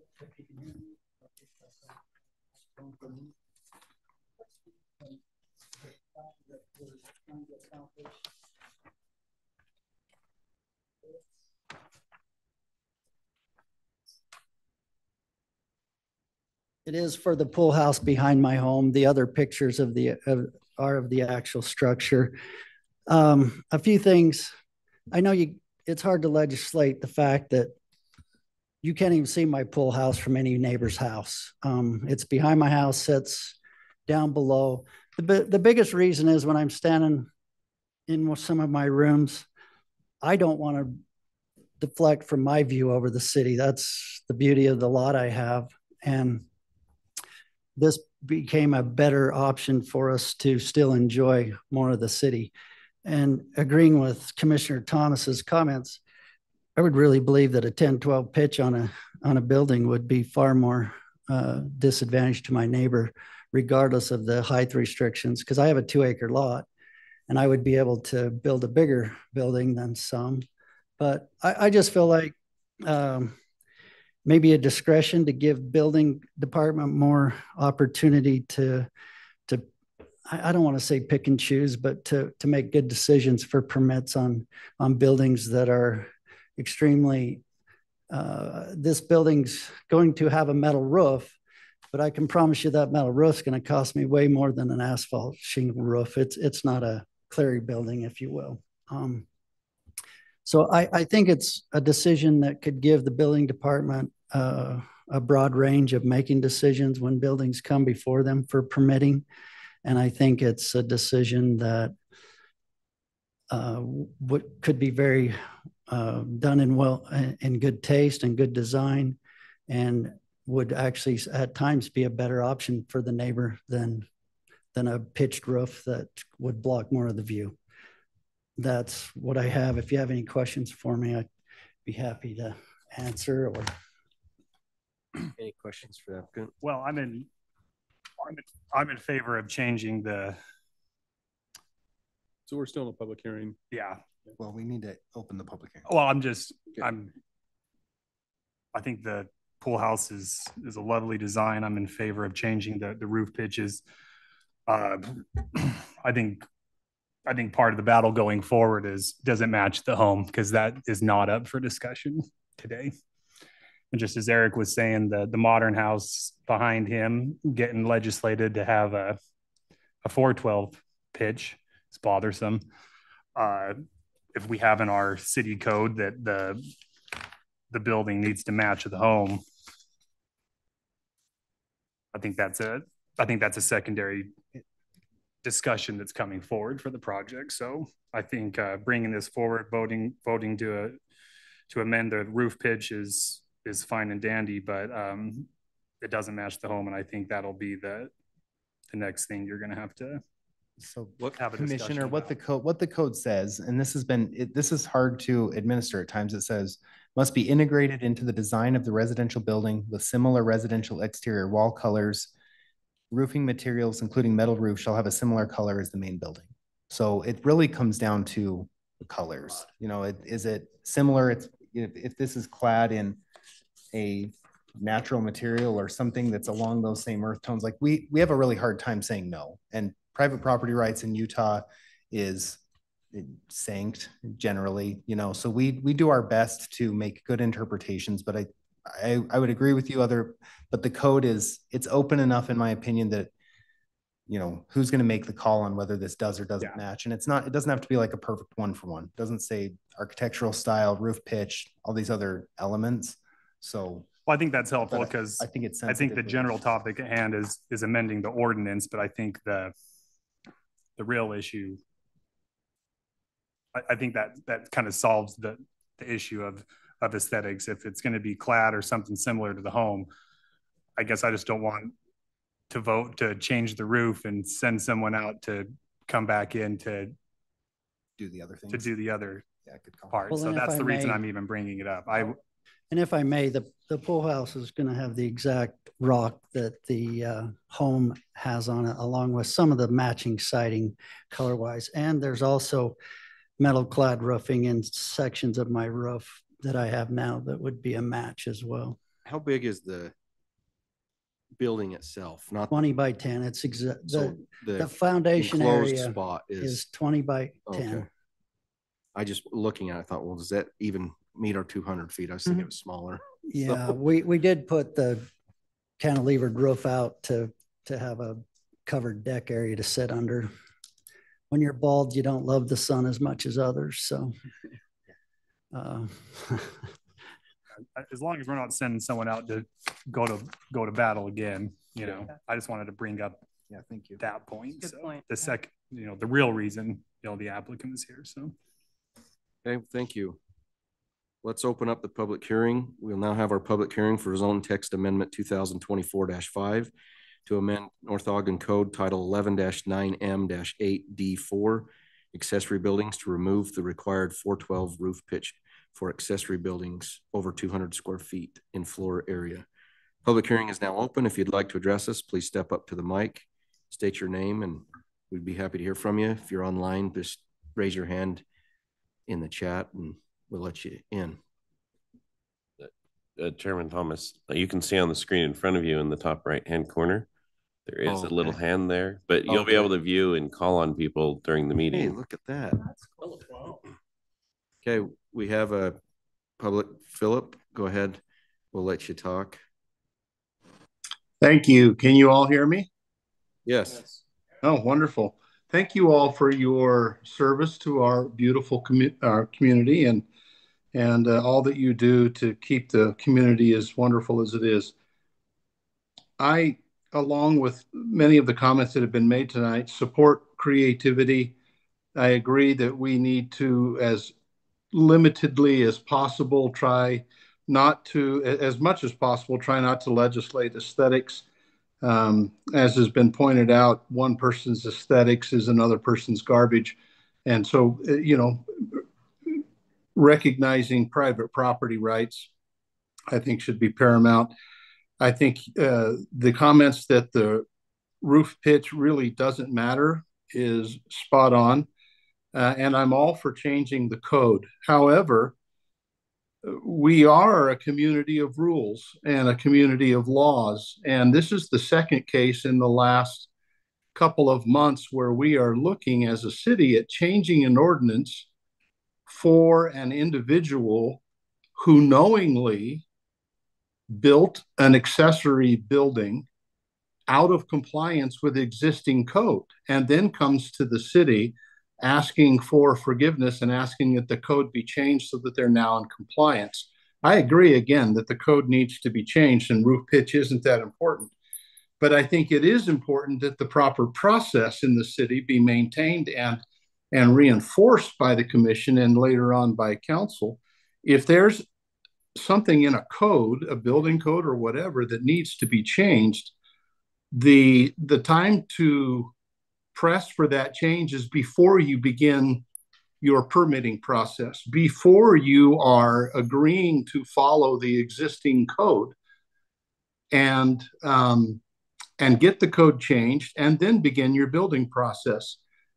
The process of acknowledging the code, agreeing to abide by the code, and then ignoring the code and asking for the code to be changed so that I go back into compliance is not the way things ought to be done. I would recommend that the commission vote not to make this change as it's being done right now in order to bring an individual into compliance. And I think better processes are available and should be followed. Thank you. Thank you. Thanks.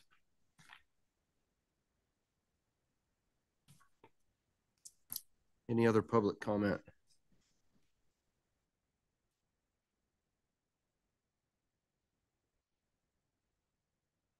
Being there's no more public comments, entertain a motion to close the public hearing. I move we close the public hearing. I'll second that. We have a motion and a second to close the public hearing. All in favor? Aye. Aye. Any opposed? All right. Before we begin discussion, would the applicant like to get up to speak to anything, or you don't have to?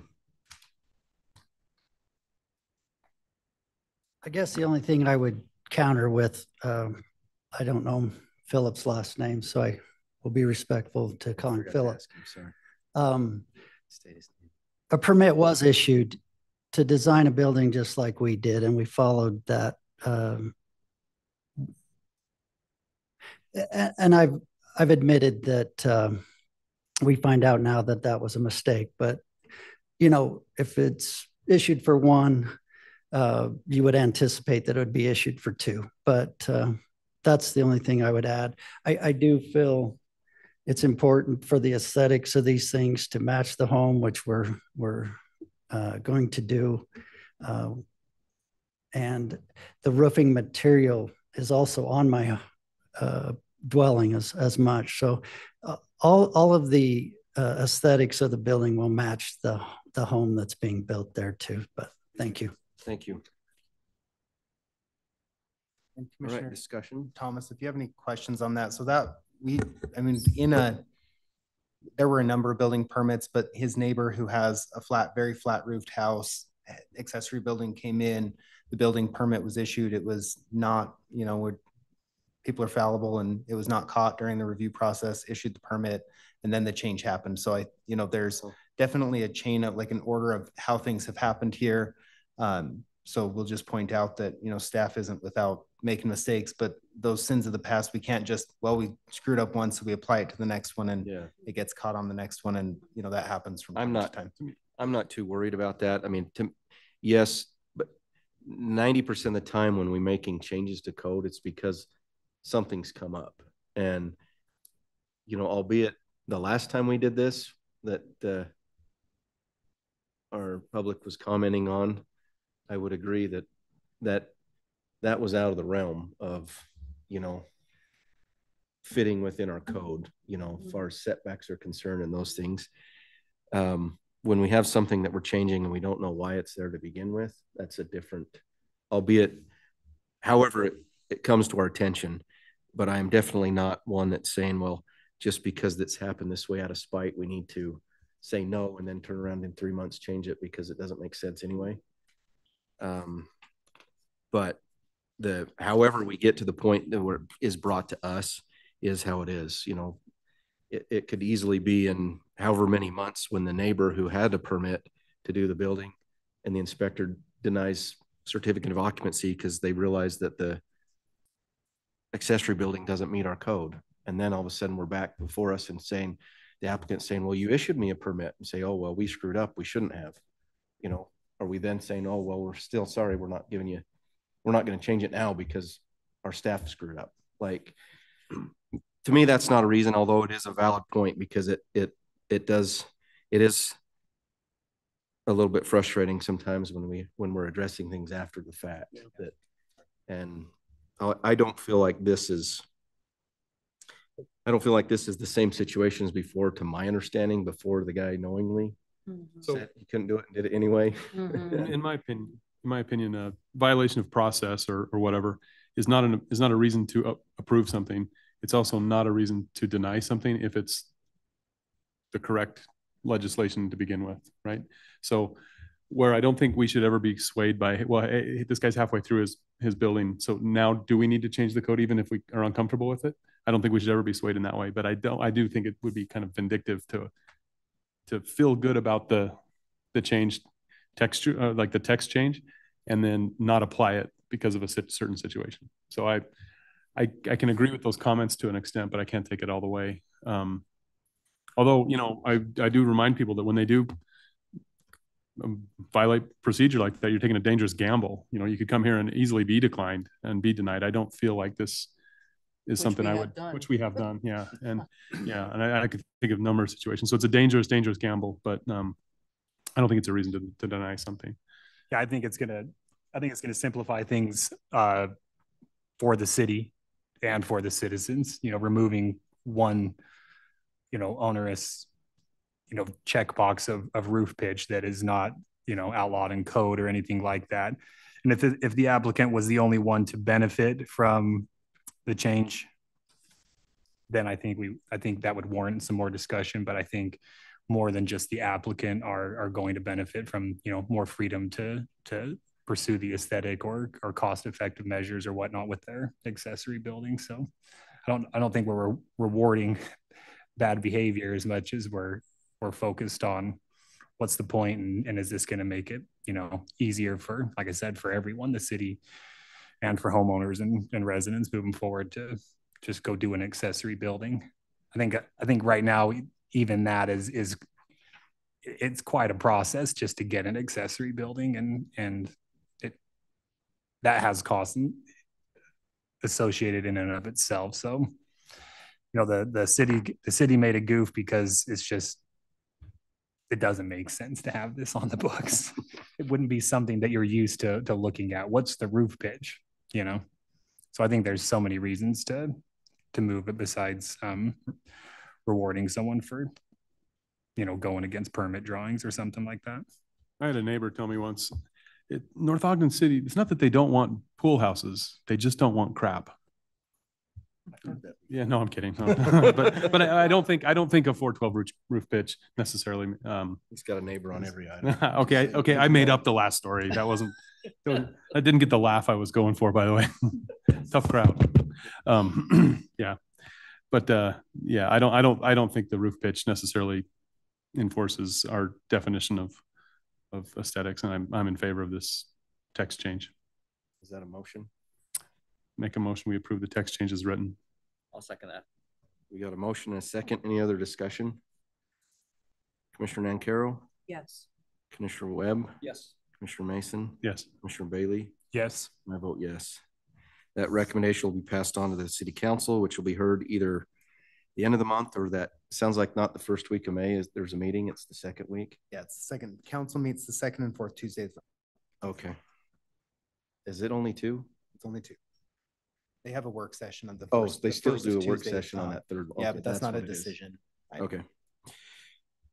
All right, item number 7, zone text amendment 2024-4, public hearing considering and recommendation on a legislative amendment to consider water-wise landscape amendment to Title 11 Land Use Code. Presenter is Scott Hess. Scott. Thank you.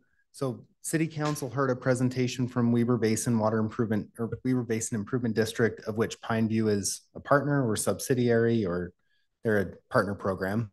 And that's who does about 50% of our irrigation, maybe 70% of the irrigation in the city is Pineview, until you hit a certain elevation level, and then it's actually married. It's a different water provider there. We've gotten several inquiries from our community members about Rip Your Strip program or other financial incentives for turning landscape over. And Weber Basin has one of these programs. The current program is $2.50 per square foot of lawn removed and replaced with water efficient landscaping. And that's not capped at just the park strip. It's no longer just the Rip Your Strip program. It can be your entire yard. It's really open, but there are some very stringent requirements for the homeowner as well as for the city on the application of those funds. So it requires the city to have an ordinance in place that says on new single family, multifamily commercial projects, no lawn can be in parking strips at all or areas less than 8 feet in width. And that's now a state code, not to require that no lawn goes in, but that cities cannot require you to put lawn in areas less than 8 feet. So we couldn't have an ordinance that said, no, thou shalt have grass in your park strip. This is saying that's what we want to say, like that you cannot have it in there, but state code would preclude us from requiring it in those areas less than 8 feet. But that doesn't mean that homeowners don't opt to do that anyways as part of their own private property rights and landscaping they want to do. Also, no more than 35% of front and side yards can be landscaped in grass. Those lawn limitations don't apply to small residential lots with less than 250 square feet of landscaped area, which is that's a tiny little postage stamp area. And then in new commercial, industrial, institutional, and multifamily developments, lawn areas shall not exceed 20% of the total landscaped area outside of actively utilized park spaces. So they'd have to have identified in their plan those programmable park spaces, we would call it, or areas you go kick a ball or throw a ball, throw a frisbee, whatever. You'd have to identify that, and you could probably pull that out as an improved park space, and then the remainder of the area couldn't be in lawn. I've had several conversations since our work session on this one. Layton City's ordinance that I showed during the work session had the word may, not shall, on these requirements, and that's because it actually preceded the current program that Weber Basin's doing. That was when they had it was like $1.25 or $1.50 a square foot for park strip replacement only, and the requirements were just less stringent. It was like a foot in the door, basically.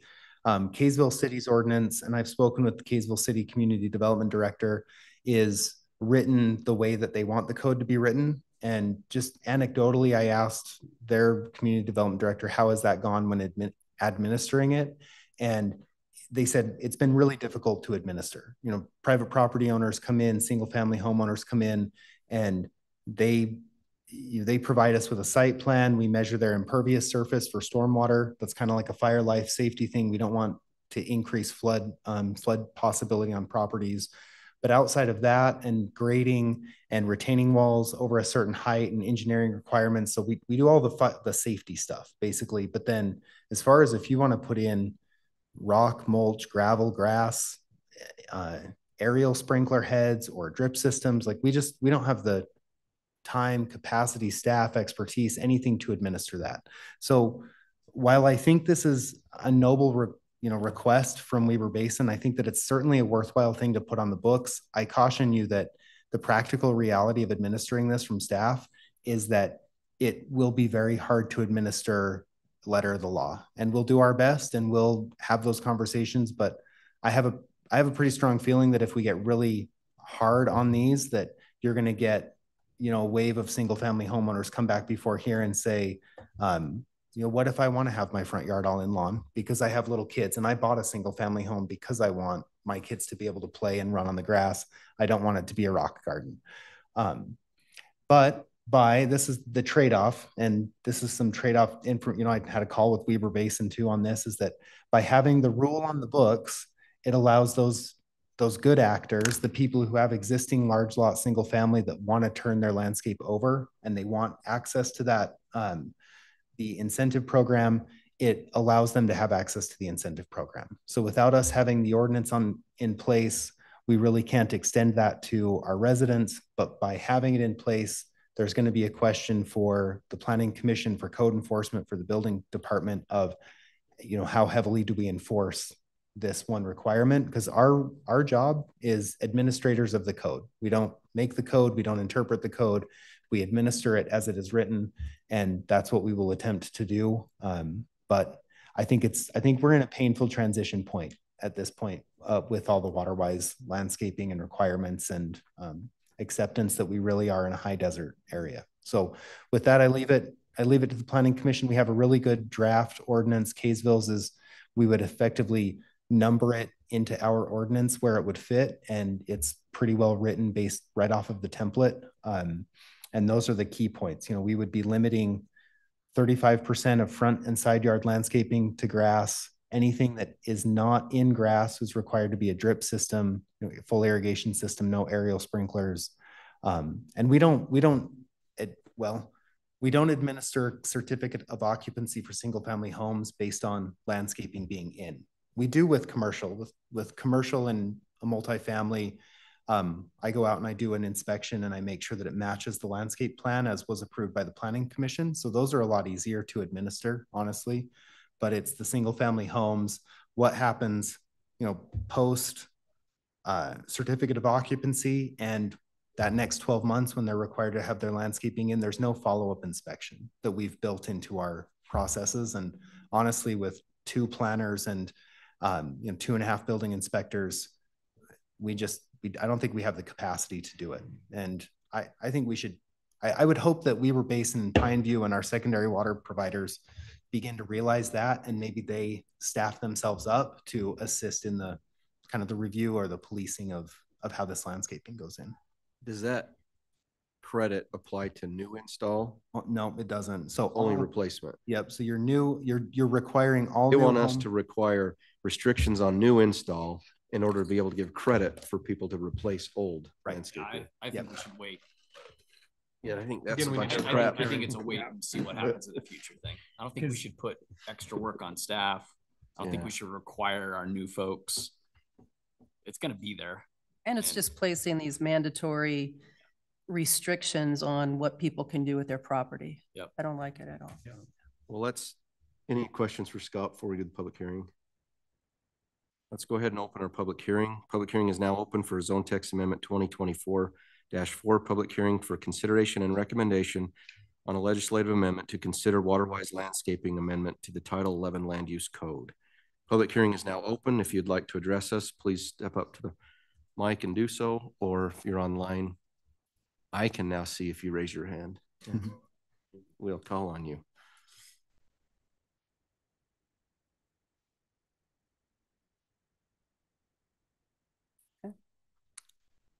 I move we close the public hearing with no comments. Okay. Second. We have a motion and a second to close the public hearing. All in favor? Aye. Aye. Any opposed? All right, discussion. I think I'm with what we talked about. I'm a developer, as you guys know, and I see the water companies from a developer standpoint. They keep making restrictions on what people can use their water for, but they've never reduced the amount of water that's required to turn over to them from a development standard. So to give an example of, let's say it's 2 acre-feet of water that needs to be turned over to somebody per residential home. Then we put a code in that says you can only landscape X amount of that land. Well, the water company has never reduced the amount of water they've been given. What it enables them to do is stretch that water further, which I agree needs to happen. But to me, if they want to do that, then they need to show some give on the other side as well of saying, hey, we want to reduce water all around. If you can do your development at this less requirement from a developer standpoint, then we'll require you to turn over less water. And then those restrictions can begin. I feel like they've found a way to advance what they're doing and stretch the water further, which we need to do. I'm in full agreement of that. The way they keep trying to go about it, I don't feel is the right way, because it puts the burden on the city to say, hey, you need to put rules in to manage this water for us. And I'm totally in favor of putting something on the books that in the land use code that would require a change for them to get a credit, but only as it applies to them applying for a credit, not across the board saying, oh, we're going to change these restrictions. So now people who want to change their landscaping can get that credit, because it costs more money to do xeriscape than it does land sod. And so if they want to incentivize people, then they should incentivize them from the beginning and not a replacement. I also think adopting a poorly written program like this just encourages it, and and us not adopting it puts the pressure on to change and make the program better. And you know, you want to incentivize rip and replace curb, okay, get a better program. Like doing this isn't the way to go about it. Therefore, I move that we recommend to the city council that the city council not adopt this legislation. I'll second that. We have a motion and a second. Any other discussion or reasonings to support the? You know, one comment that was made was also about, you know, how are children going to play and things like that. That one was on my mind as I was reading through this as well. Well, you know, limiting grass as much as we need to save water, but limiting grass and replacing it with rocks only makes that problem worse when we come in tighter. You know, if you don't even have a couple hundred square feet to kick a ball on, and it's over gravel, that makes the problem that was said here tonight about density even worse, in my opinion. And so yeah, and I'm not in favor of this. And I'll just add, just from my professional perspective, we hinted on this last time when there were several commissioners absent. Scott, you know, talked about you know, the city doesn't have the means to enforce it, but you know, the other side of this is the program would require new builds, and it would require new builds to have a grading plan and a landscape plan to submit for a building permit, for a residential building permit. And just in my experience, they're typically $1,000 a piece.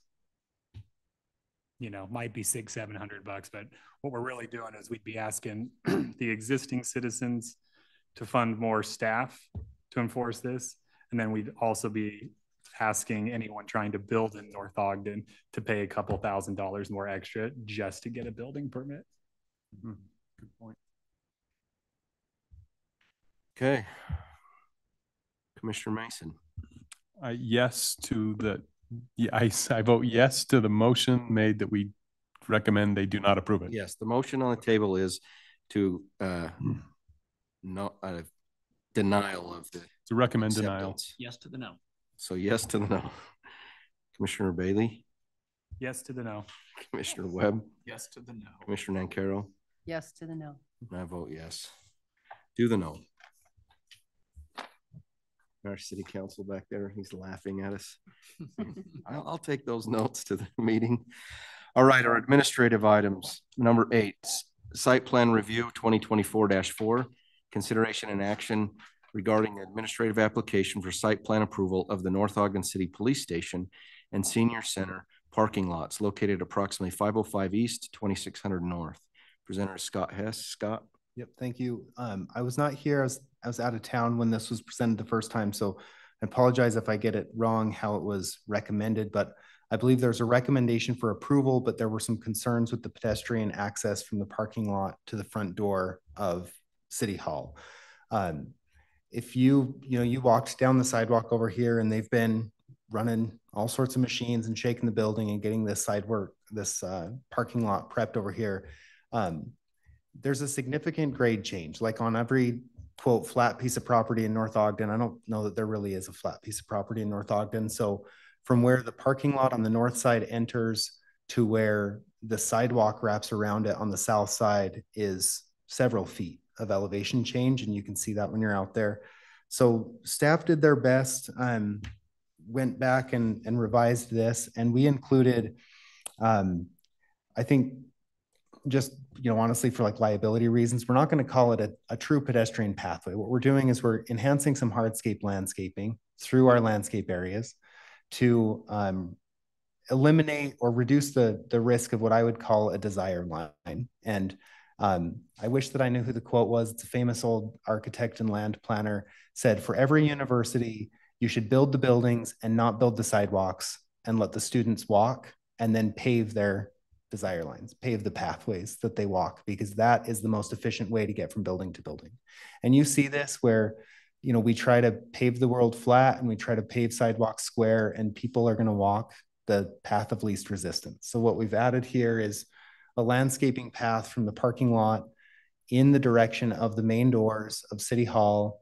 This is not designed to be ADA accessible. It would not designed to be likely even snow shoveled in the future. It's literally flagstones and pavers that are being laid out.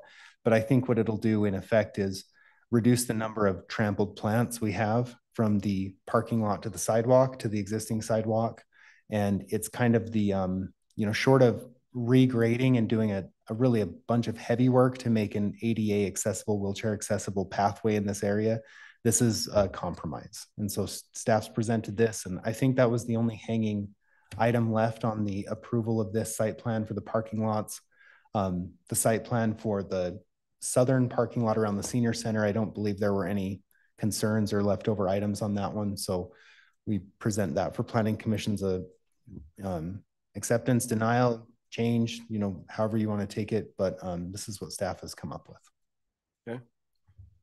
And the ramp on the other side is ADA accessible. It is. Yep. So as you come, you'd have two different ADA accessible points on the west side.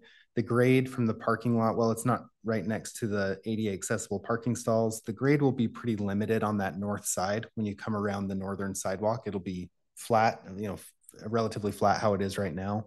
And then this is an ADA accessible from the parking lot up, although there will be some grade there, but it's not, it's just enough to hit the ADA slope requirements.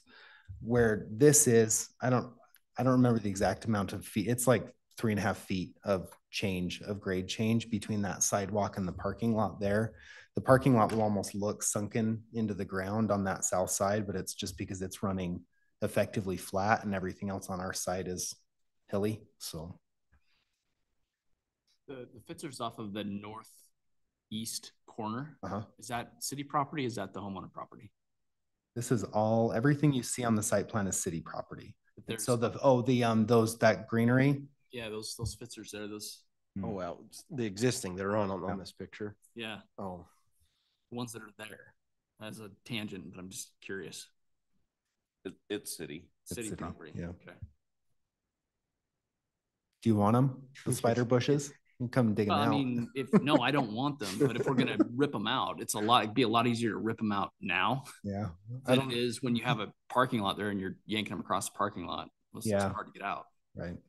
Yeah, there's a few things. One that I pushed really hard on, and I'm glad that the city agreed with, is when we started talking about this site as a whole, the pedestrian crossing directly across to 500 East that you've had to walk through the grass to pick up a flag to cross the road right there. That was a huge deal to fix that. I wish that we had money built into this project to, redesign all of the pedestrian accessibility to City Hall and our city campus, but I don't think we do. So I'm not sure if that's part of the landscaping revisions that we're making now.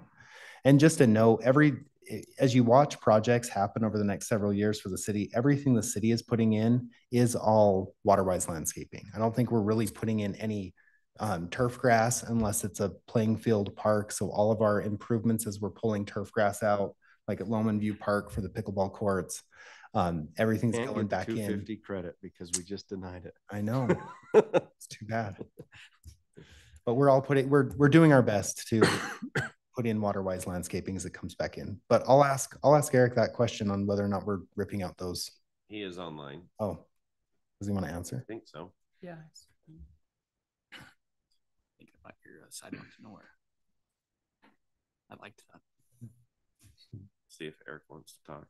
You just can't do it without those fish. Hey, can you hear me? Yep. The plan was to we were not going to rip those out. We were going to just basically go along the asphalt and add some curbing. So I guess there will be some removal, but we weren't planning on taking out the whole thing.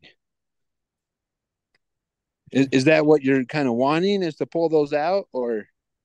Just curious. Don't have an opinion one way or the other. Okay. Yeah, the plan was not to at this point, but that's something we can explore as we move along the project. Along that parking lot. That's right. Thanks, Eric. Any other discussion on this or questions? Well, we pretty much meets what we talked about last time.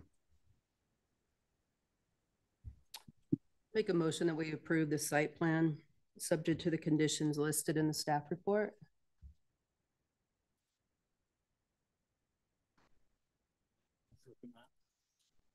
We got a motion and a second.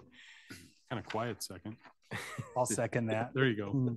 Use your big boy voice. I usually do. It's usually opposite. All right. Commissioner Nancaro? Yes. Commissioner Webb?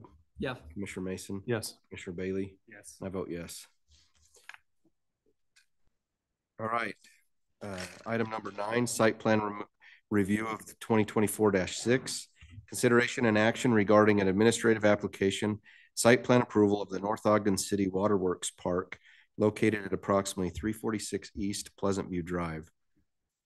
The presenter is Ryan Nunn. Ryan? Thank you. Yeah, just to start. So this park, I believe, has been a plan of the city's for a little while. It's going to be on the old Public Works site, which is zoned our civic zone. So it's a perfect use because parks are part of that.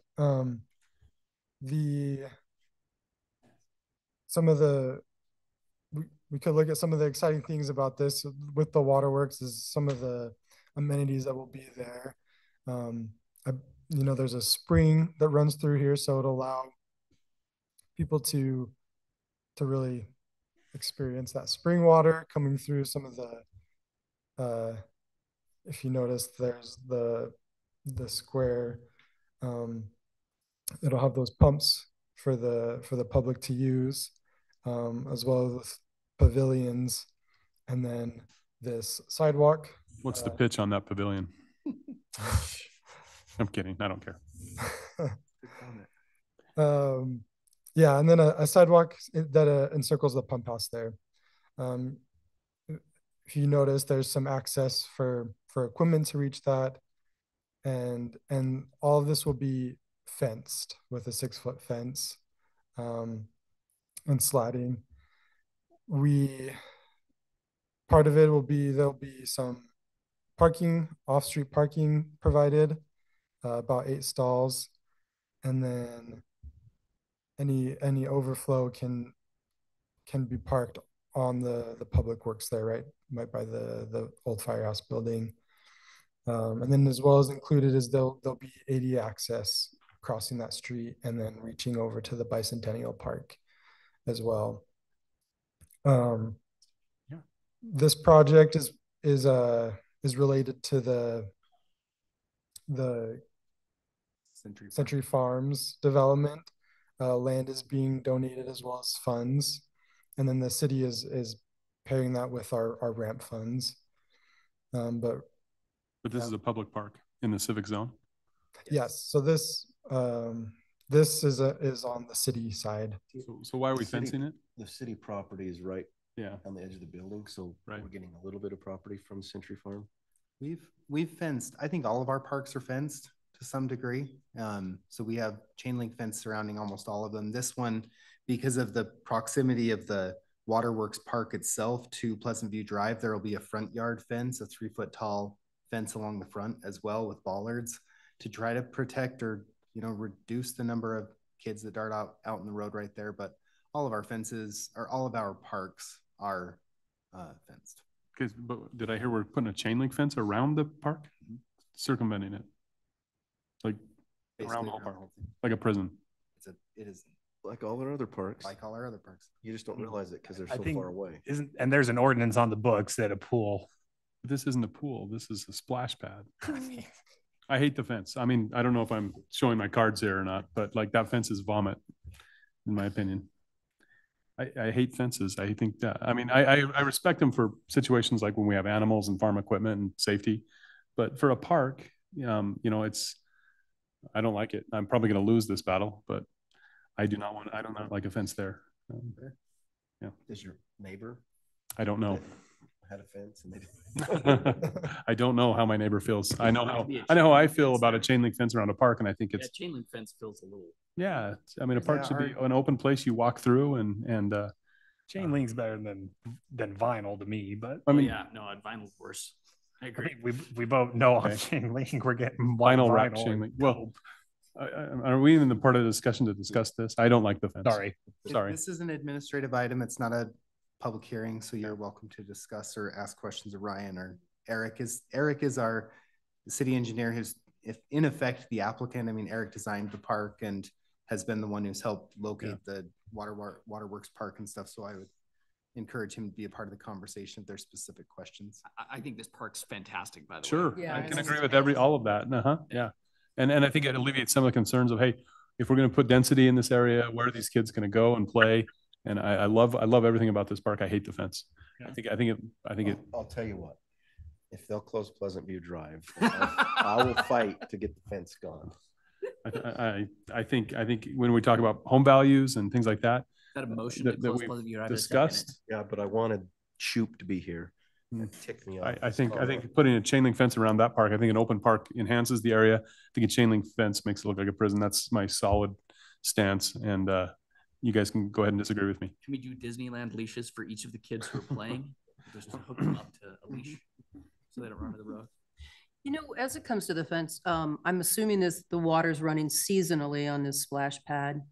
Yeah. Right, like Memorial Day to Labor Day or something like that. Yeah, correct. And then are there hours where it closes and the water shuts off, or is it just running all the time during the summer? If I may. You're the applicant. Shoot. Okay, perfect. Hey, so if I may go back to the fence, so I would suggest the fence at least on a couple sides.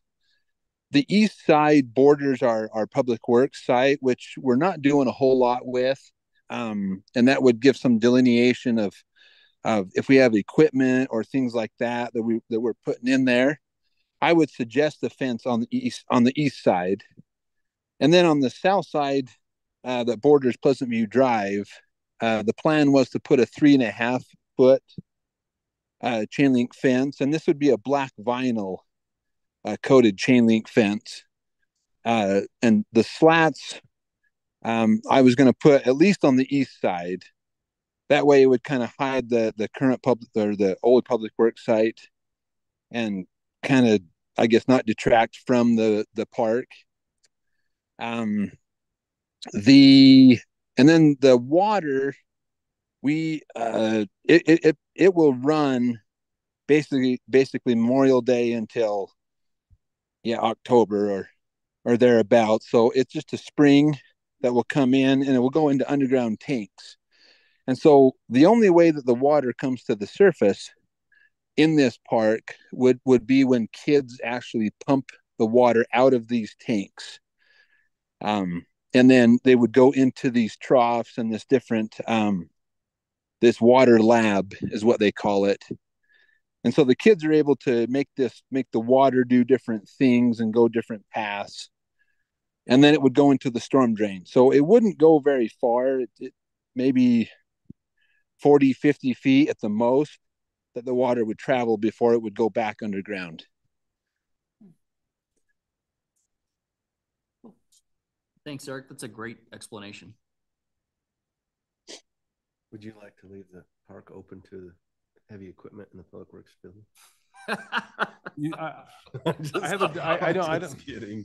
I'm not gonna back off my comments, but I may lose them. Okay, but I don't appreciate chain link fences around the city. I think there are way too many in the city. I've been in other communities, mostly out of state, because I think our whole state's in love with fencing.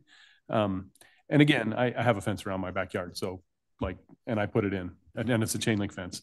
So don't let me be too hypocritical, but I've driven around other places and they allow just meandering yards to come together and things like that. Obviously when we have farm animals and heavy equipment, I think we need to chain link that. When people have dogs and things that need to be kept in, but I see no purpose to put a chain link fence around just to say this is mine and this is the definition of the park. I think that's stupid when we want people to walk in and out of there freely. My 2 cents. Mic drop. Yeah, no, and that's totally fine. I agree to the sense fences are annoying, but at the same time, to make sure people are coming and going in the park in the areas that we want them to come and go is probably critical. I do like the fact of putting a fence along Pleasant View just for the fact of keeping kids off from running. That's access to the road, but maybe that west side as it develops into the the park of Century Farms. I think their open space and park there, maybe something there could be looked at of the necessity if we need to or not. But again, it may be, they may want it because they don't want people from the park coming into their space. And but, we definitely want to not have a fence there so that the kids run amok in the new development. Yeah. It's a requirement. Well, they'll be the number one users of this park. So we did hear evidence that people in that area smashed fences and gates, right? We heard that tonight, right? Yeah. Anything else? Dog over with the kids. Yeah. Yeah. Any other comments or? It's probably worth noting, just because it was a really good public-private partnership that brought this project to light, is that the Century Farms rezone and the development agreement required a significant cash match. It was $100,000. It was required from the developer, and they kind of, regardless of what's happening on the zoning. Yeah, I was gonna say, let's be clear, that was the pass zone, not this. It was, but that commitment has been met, will be met, and is what allowed us to obtain the Weber County Ramp Grant funds to build this. So it's worth noting that the commitments made on that past project will be seen through, and this park will get built. And that, of course, may change its configuration, whatever, council decides on that. But it really, this is the outcome of a really good private-public partnership. It's a significant thing to note. It is. You can't get those ramp funds without a matching grant, and that's $200,000 that can go to something that kids will use. Right. Yeah. Well, and we talked about developers that, once they live up to their word, or trying to make sure something's good in the community. Yeah. That's been done based on their past requirement, not contingent on a favor of an adjustment. So. Since I would beat the drum on the fence so loud, if the homeowners that abut the park wanted the fence, I obviously couldn't, I would understand that.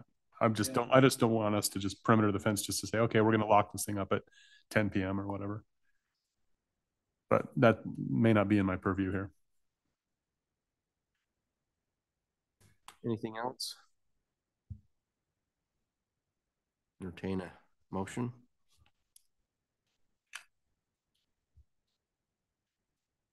Make a motion that we approve the site plan subject to the conditions listed in the staff report. Do you want to add should I add anything about the fencing? Or? I don't know if I'm on Fence Island here or if anyone agrees with me.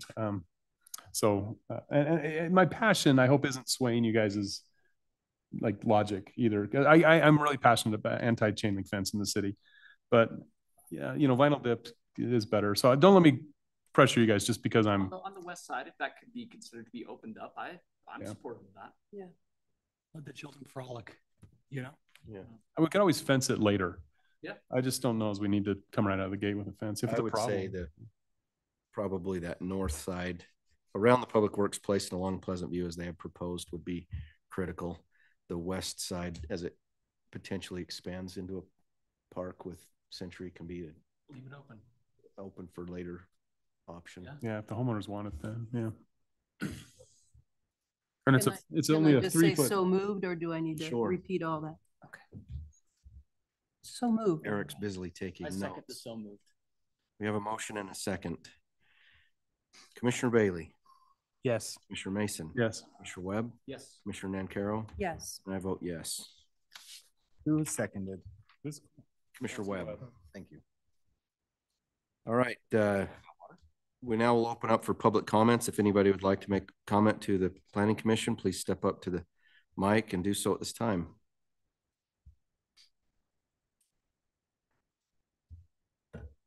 Commissioners, Carmen Sinone, Pleasant View Drive. And I hadn't planned to do this, but I raise this issue only as a historical context and in case there is any unintended consequences. So we're on the record, so there can't be any unintended consequences. Back to item number 9. Are you sure that's a spring and not back in the late 70s or early 80s, North Ogden drilled an illegal well right behind the Public Works Department. What happened is it took the water from everyone on Lowman View Drive and Pleasant View Drive who had wells, and they were forced to cap it. And so I want to make sure that this is actually a spring and that those of us who are still on wells won't lose any of our well pressure once this is running. And I just raised that again, so that down the road, we lose our well pressure. You can't say, well, that was an unintended consequence. We didn't know that. But and again, historical context, I just want to make sure I don't lose my well pressure. I already did that once before in the 70s. Obviously, we wouldn't have an answer to that, but that's well, what the point was well made. The water's coming out of the artesian well on Jerry Shaw's property, so it's an established water right. So it's his water right. Okay, that's been given to the city. That's what I wanted to make sure. So it won't affect my wells. It shouldn't, because that water's continually running So all the time right now. Okay, thank you. Thanks for bringing that up, and thank you for participating. That history is important. So thanks for sharing it. Well, thank you. I've probably been here longer than any of you. Longer than me.